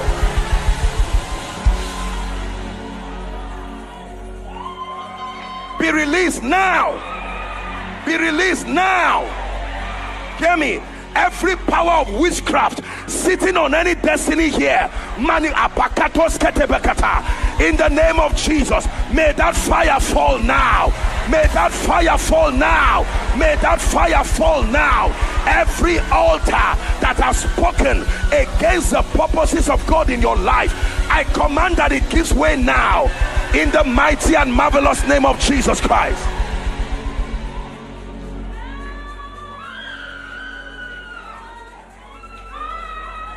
Let them go now. Release their destinies now. For the Bible says, he who the Son sets free, it says is free indeed. Is free indeed. Is free indeed.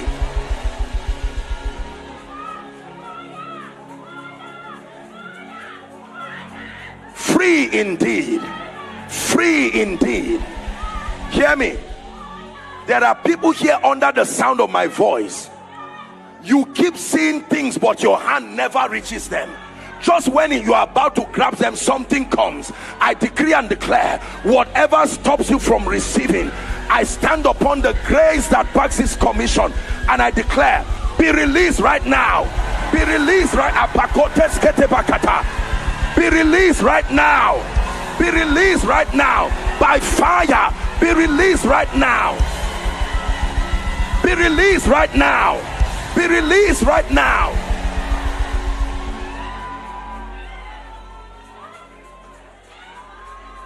Hallelujah.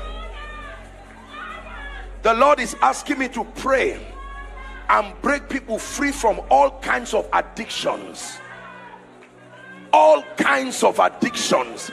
Addictions that have tied people down, tied their destinies down. You want to serve the Lord, but here comes these addictions. I'm praying right now that anyone under the sound of my voice and following who has been a victim of any kind of addiction, at the count of 3, may that fire come upon you and break that appetite. 1, 2, 3. Break, break, break, break. Addictions, break. Addictions, break. Addictions, break. Addictions, break. In the name of Jesus, the Son of the living God.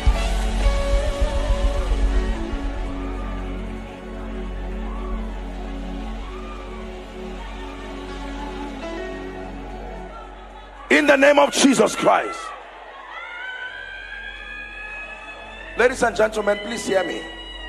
Hear me. The Lord is bringing liberty to these people. The Bible says, upon Mount Zion There shall be deliverance and holiness, and the sons of Jacob shall possess their possession. For all of you who are in front here, I declare by the blood of the Lamb, be free right now. Be free right now. Be free right now. Be free right now.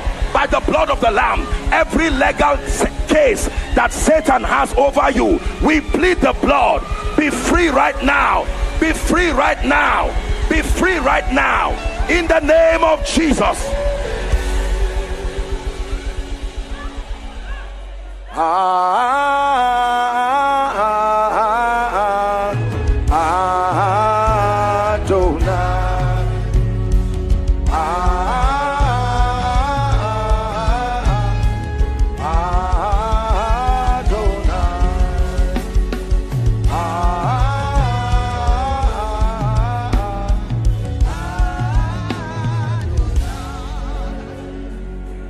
Hallelujah. Praise the name of the Lord. Can I pray for those trusting God for jobs? You don't have to come out, but I want you, please believe in miracles. God is not a herbalist, but there is a name that is above every other name. Let me pray right now. Anyone here trusting God for the miracle of a job, you don't have to come out, right where you are. In the name of Jesus Christ, I decree and declare, between now and the next 3 months, may my God surprise you. May my God surprise you. May my God surprise you. May my God surprise you. May my God surprise you in the name of Jesus. And if you are standing here for any of your children, I declare shame is terminated permanently. Hallelujah. The Lord is showing me, is asking me to pray. There is a family where marriages never work. The people must return back to their parents' homes. I don't know where that family is, but in the name of Jesus, I decree and declare that the spirit responsible for this demonic thing, it is against the will of God. Let it be broken now. Broken now. Broken now. Hallelujah. Now I want to say something. Don't be embarrassed. Is that the Lord is asking me to say it. Don't feel bad. I'm not condemning, but there are 2 ladies here. You don't have to come out. You are living in a house with a man that is not your husband. You are not married to. I don't mean to condemn you. After this service, go and pack out of that place. Get out of that place. Be a responsible lady. If you want to see the hand of God, there are things you must do. I'm saying it because God has asked me to say it. Go and get out of that place in the name of Jesus Christ, and trust the Lord to help you and show you mercy, because you would destroy your destiny, and I assure you it is pain being programmed in your life. Hallelujah. Hallelujah. Hallelujah. The Lord is saying, rebuke the pattern of death. Rebuke the pattern of death. Reduce the pattern of death. This is what I'm saying. Hear me. It's like every specific time period you hear that someone has died. Every time period. I don't know who the devil has programmed to be next, but in the name of Jesus, for you and for your family, oh death, where is your sting? And oh grave, where is your victory? I declare you and your loved ones are delivered from death.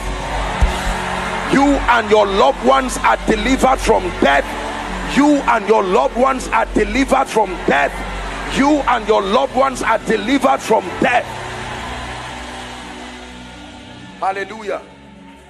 Listen, I don't know what may have happened around your life, and I sympathize with you, but please hear me. You have a right to stand and insist, I shall not die. Please say it one more time. Say, I shall not die, but live and declare the works of the Lord. Let the devil hear you. I shall not die, but live and declare the works of the Lord.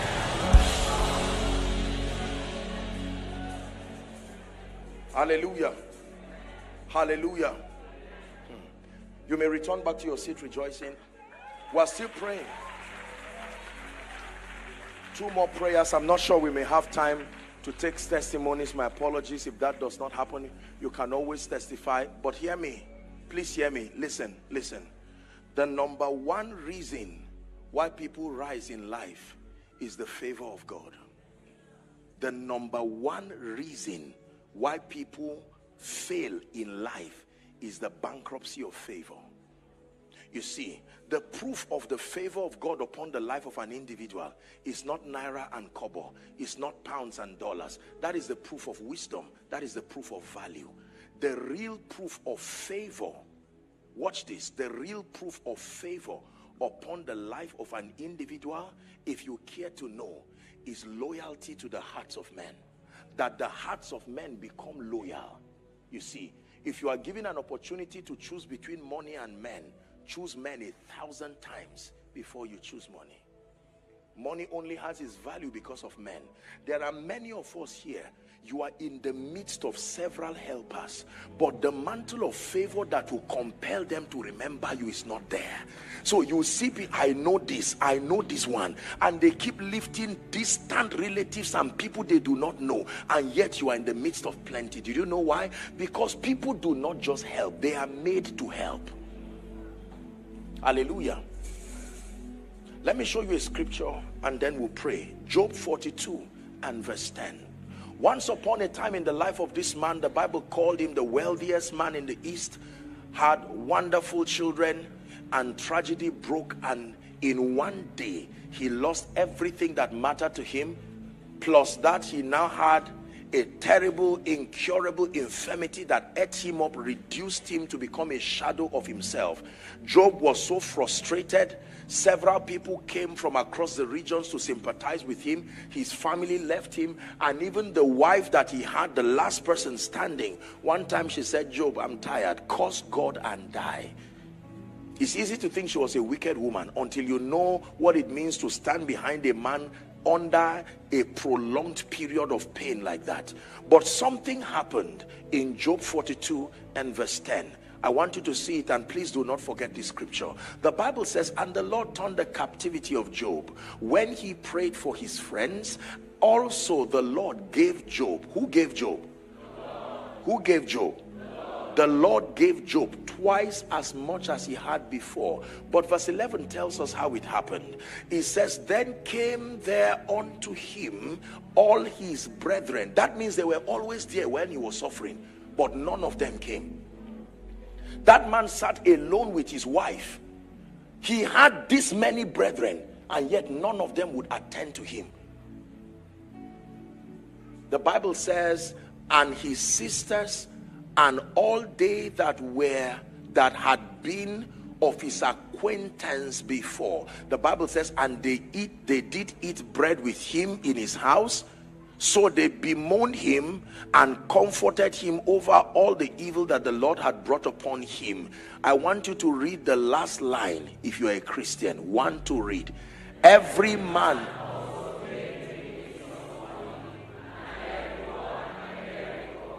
Okay, stop there. Read from every man the first 5 words that you see. Ready? 1, 2, read. Every man also gave him. One more time. Every man also gave him. One more time. Every man also gave him. So every man is a giver, including the one who has refused to give to you. The Bible says, under a certain condition, every man. This was a man who was crying and praying. You would think he had no family. Imagine that person sitting somewhere in the island here. You would pass him and say, oh dear. Everybody you see roaming around the street has a family somewhere, and God will always leave himself a witness. But it is the favor that is on your life that will compel men. This man is crying, languishing in pain, and all of those every man left him. But when God was ready to give, supernaturally they came, they ate bread with him, they identified with him, and the Bible says every man gave him. Every man, including your uncle, the one you think is stingy, every man, including the CEO. Don't just blame people and say they will not give me. Your prayer is, Lord, the favor that will compel men. I'm saying this because this is what I want to pray over you. every man gave him a piece of money, and every man gave him an earring of gold. Yet verse 10 will tell us it was God that gave him. So God's system is always men. God gave Job twice, but how did that twice manifest? Every man. So when God wants to give you rest roundabout, he plants that rest in the hearts of men. Someone calls you from US and say, you've been on my mind in the last 3 days. You say, no, I'm not surprised. I was in a conference the last 3 days. Do you believe what I'm telling you? Yes. There are men in this season who will step into prepared blessings. Listen, this is not just some carnal marketing of materialism. The purpose for all of these things is so that we can have the time, the liberty, and the comfort to serve his purposes. You will never be able to serve the purposes of the kingdom in poverty, in pain. Satan uses the strategy of material distraction to make you to not be focused on that which is eternal. So the way God cures that destruction is to make for abundant supplies. According to 2 Corinthians 9 and verse 8, it says, and God is able to make all grace abound towards you, so that ye, having sufficiency in all things, may abound to every good work. Not in the absence of sufficiency. You're not going to be faithful in prayer, church meeting, when you have 5 children with no school fees. There are bills there. You are fighting to ensure you are not being called an irresponsible father or mother. Where will you have the time to lead prayers? Distraction, financial distraction, and all kinds of things. These have been effective tools that Satan has used to derail people's passion towards God. He said, tell my people that they may go. Pharaoh, let my people go, that they may go and serve me. They couldn't serve him effectively in Egypt when they were under their taskmasters, making straw and all of that. But when they were left released, they now could go and serve him. Can I pray for favor over someone?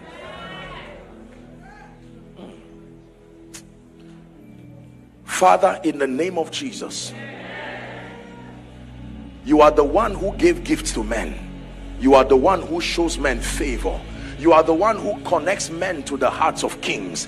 In the name of Jesus, here at this conference, standing in partnership with the grace upon this house and upon this commission, I decree and declare for everyone who has been bankrupt of the favor of God, begin to walk in the favor of God from today.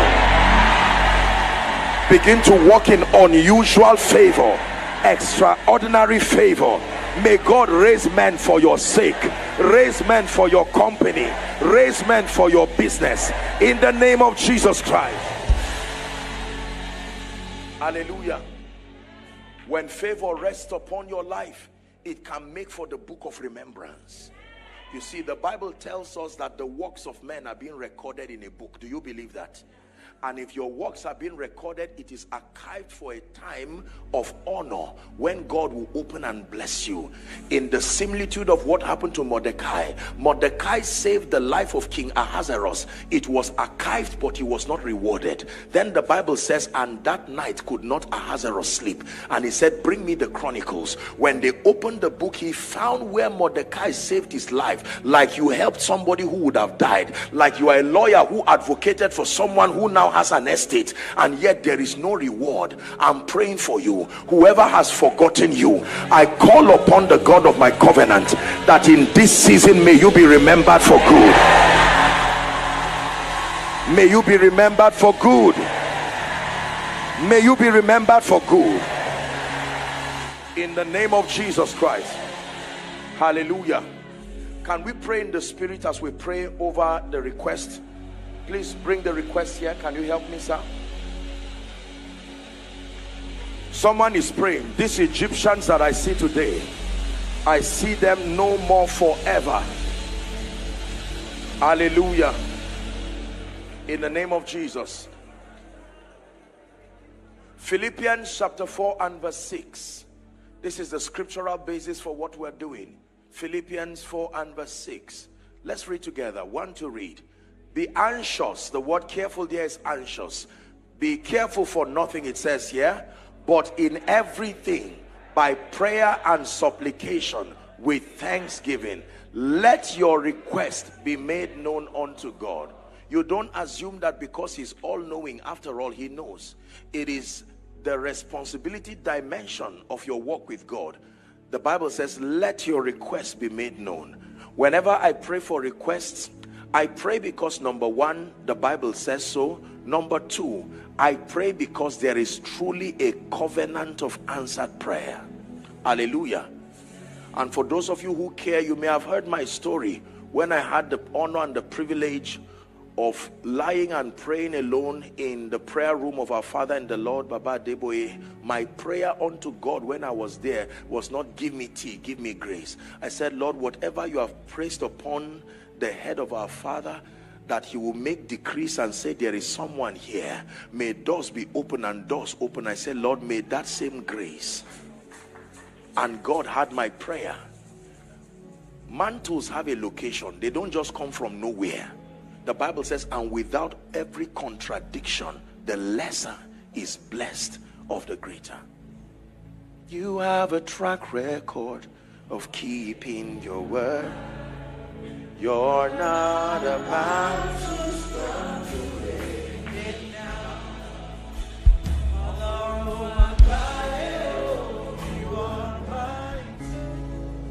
Please just stretch your hands towards me. You don't have to kneel. I will do the kneeling and we are going to pray. I want you to believe this.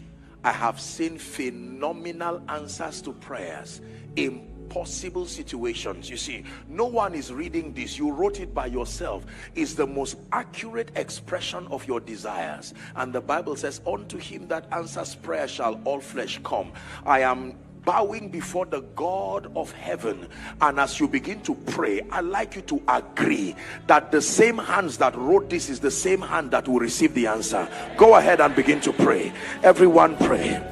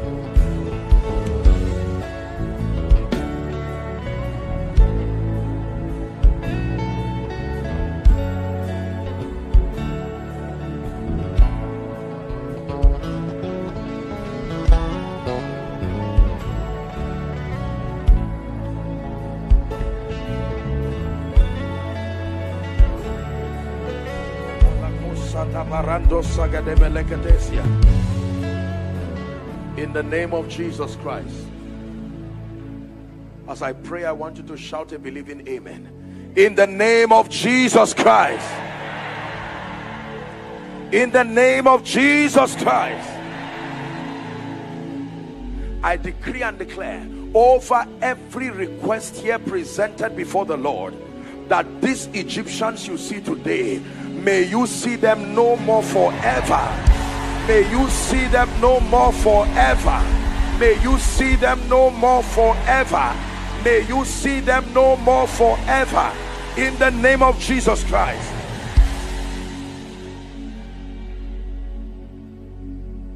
Every financial issue here represented, I call upon the God of heaven, Ebenezer, even the helper of men.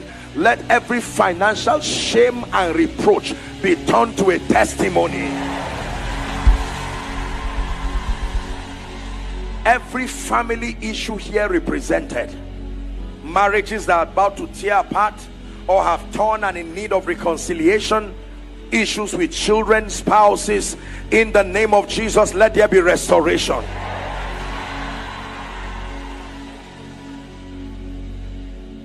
Every career issue here represented, in the name of Jesus, I decree and declare, let there be testimonies, let there be miracles, let there be testimonies, let there be miracles, Let there be testimonies. Let there be miracles in the name of Jesus Christ.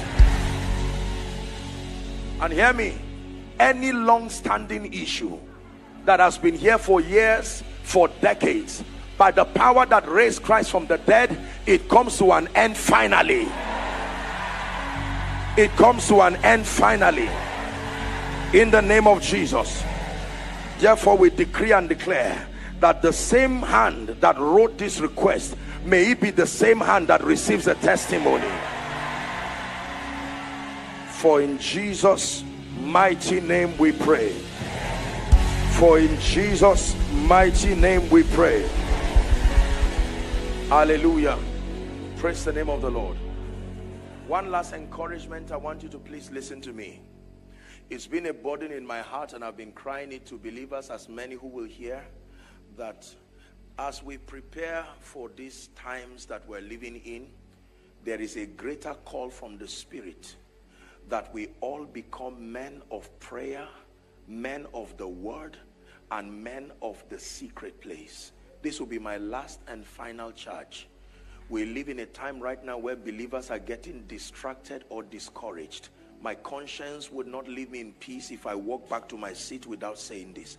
There is a higher call, a clarion call for His Majesty, that people, we must return to the place of personal fellowship with the Lord. I'm not just talking about give me tea, give me bread. I'm not just talking of 5 minutes in the morning. Times when you can lock yourself and say, Lord, it is me and you alone.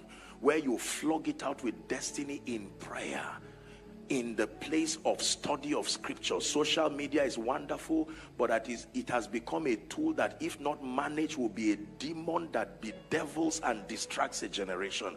We must obtain grace to manage these things and spend time, because the strength of the believer is found in the secret place. So my last charge to us, courtesy the Foundations of Sapphire, is that we become people of the secret place. God is not a magician.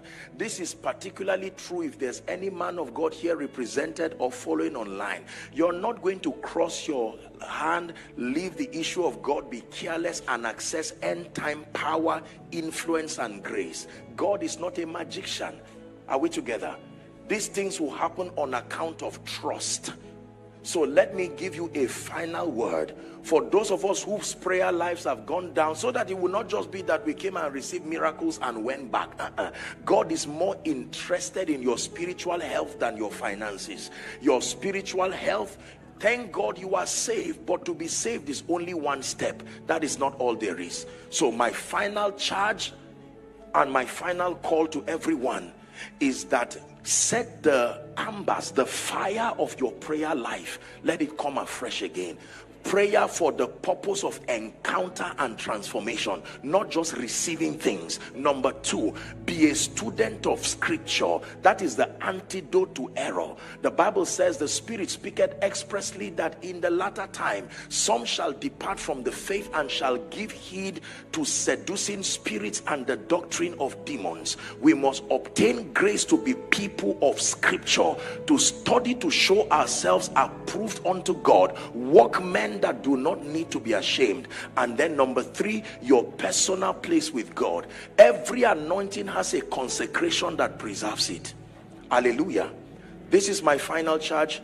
And to the King's Court, I am truly grateful and thankful. To the Foundations of Sapphire, thank you for all that you have done. May the Lord bless you. In Jesus' mighty name we pray. Wave your hands to Jesus.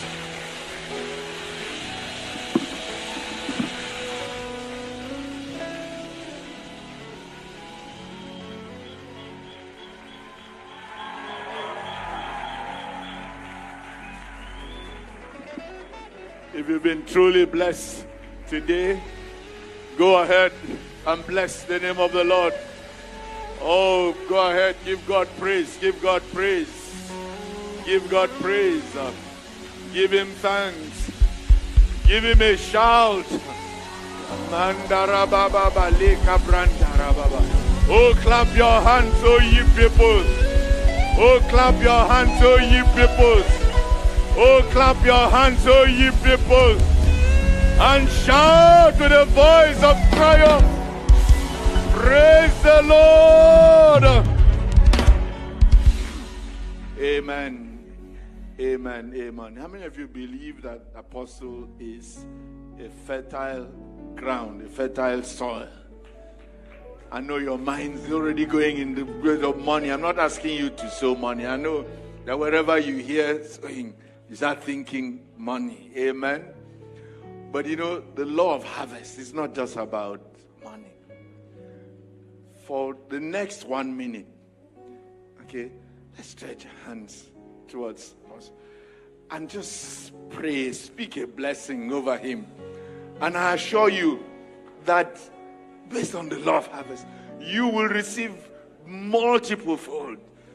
That blessing, that seed of prayer that you sow into his life will be multiplied unto you by the Almighty God himself as seed sown. In the name of Jesus. Father, thank you.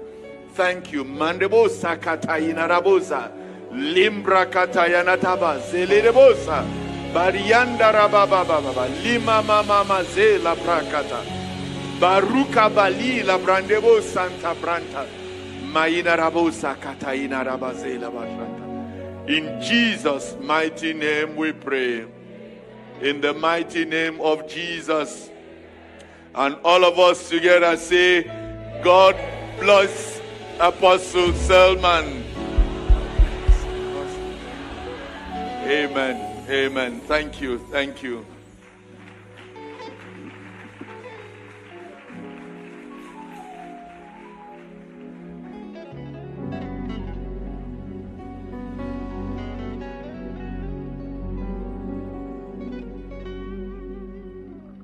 Praise the Lord. Praise Master Jesus. Have you been blessed?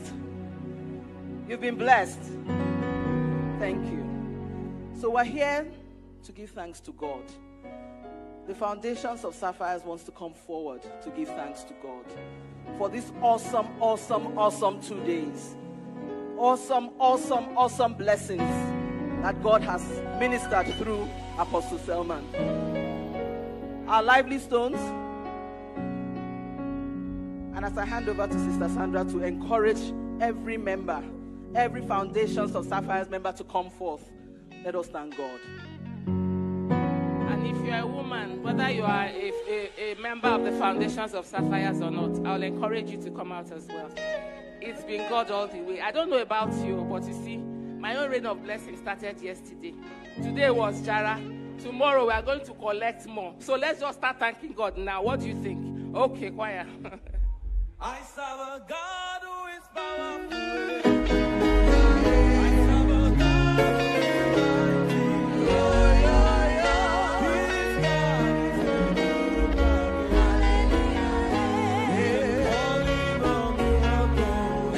Papa. I serve a God who is powerful. I serve a God who is mighty. This God is a good God. You can call him a miracle. I serve a God who is powerful. I serve a God who is mighty. Oh, this God is a good God. You can call him a miracle.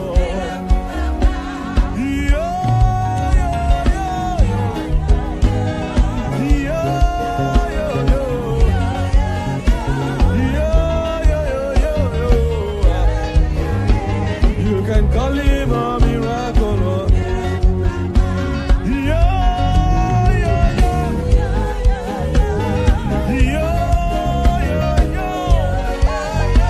This God is a good God. You can call him a miracle. Oh, mema na rekele kema. Oh, mema na rekele. Oh, mema na rekele kema. Oh, mema na re. Oh, mema. Oh, mema mama.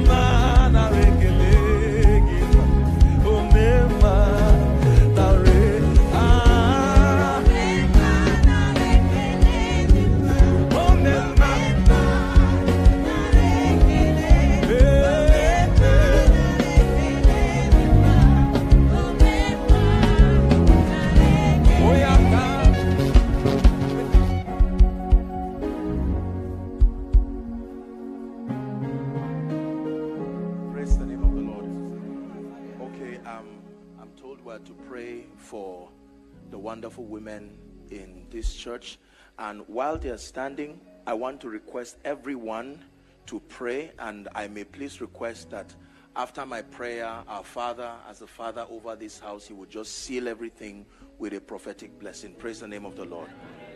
Can you stretch your hands and speak everything you want to see happen to our mothers?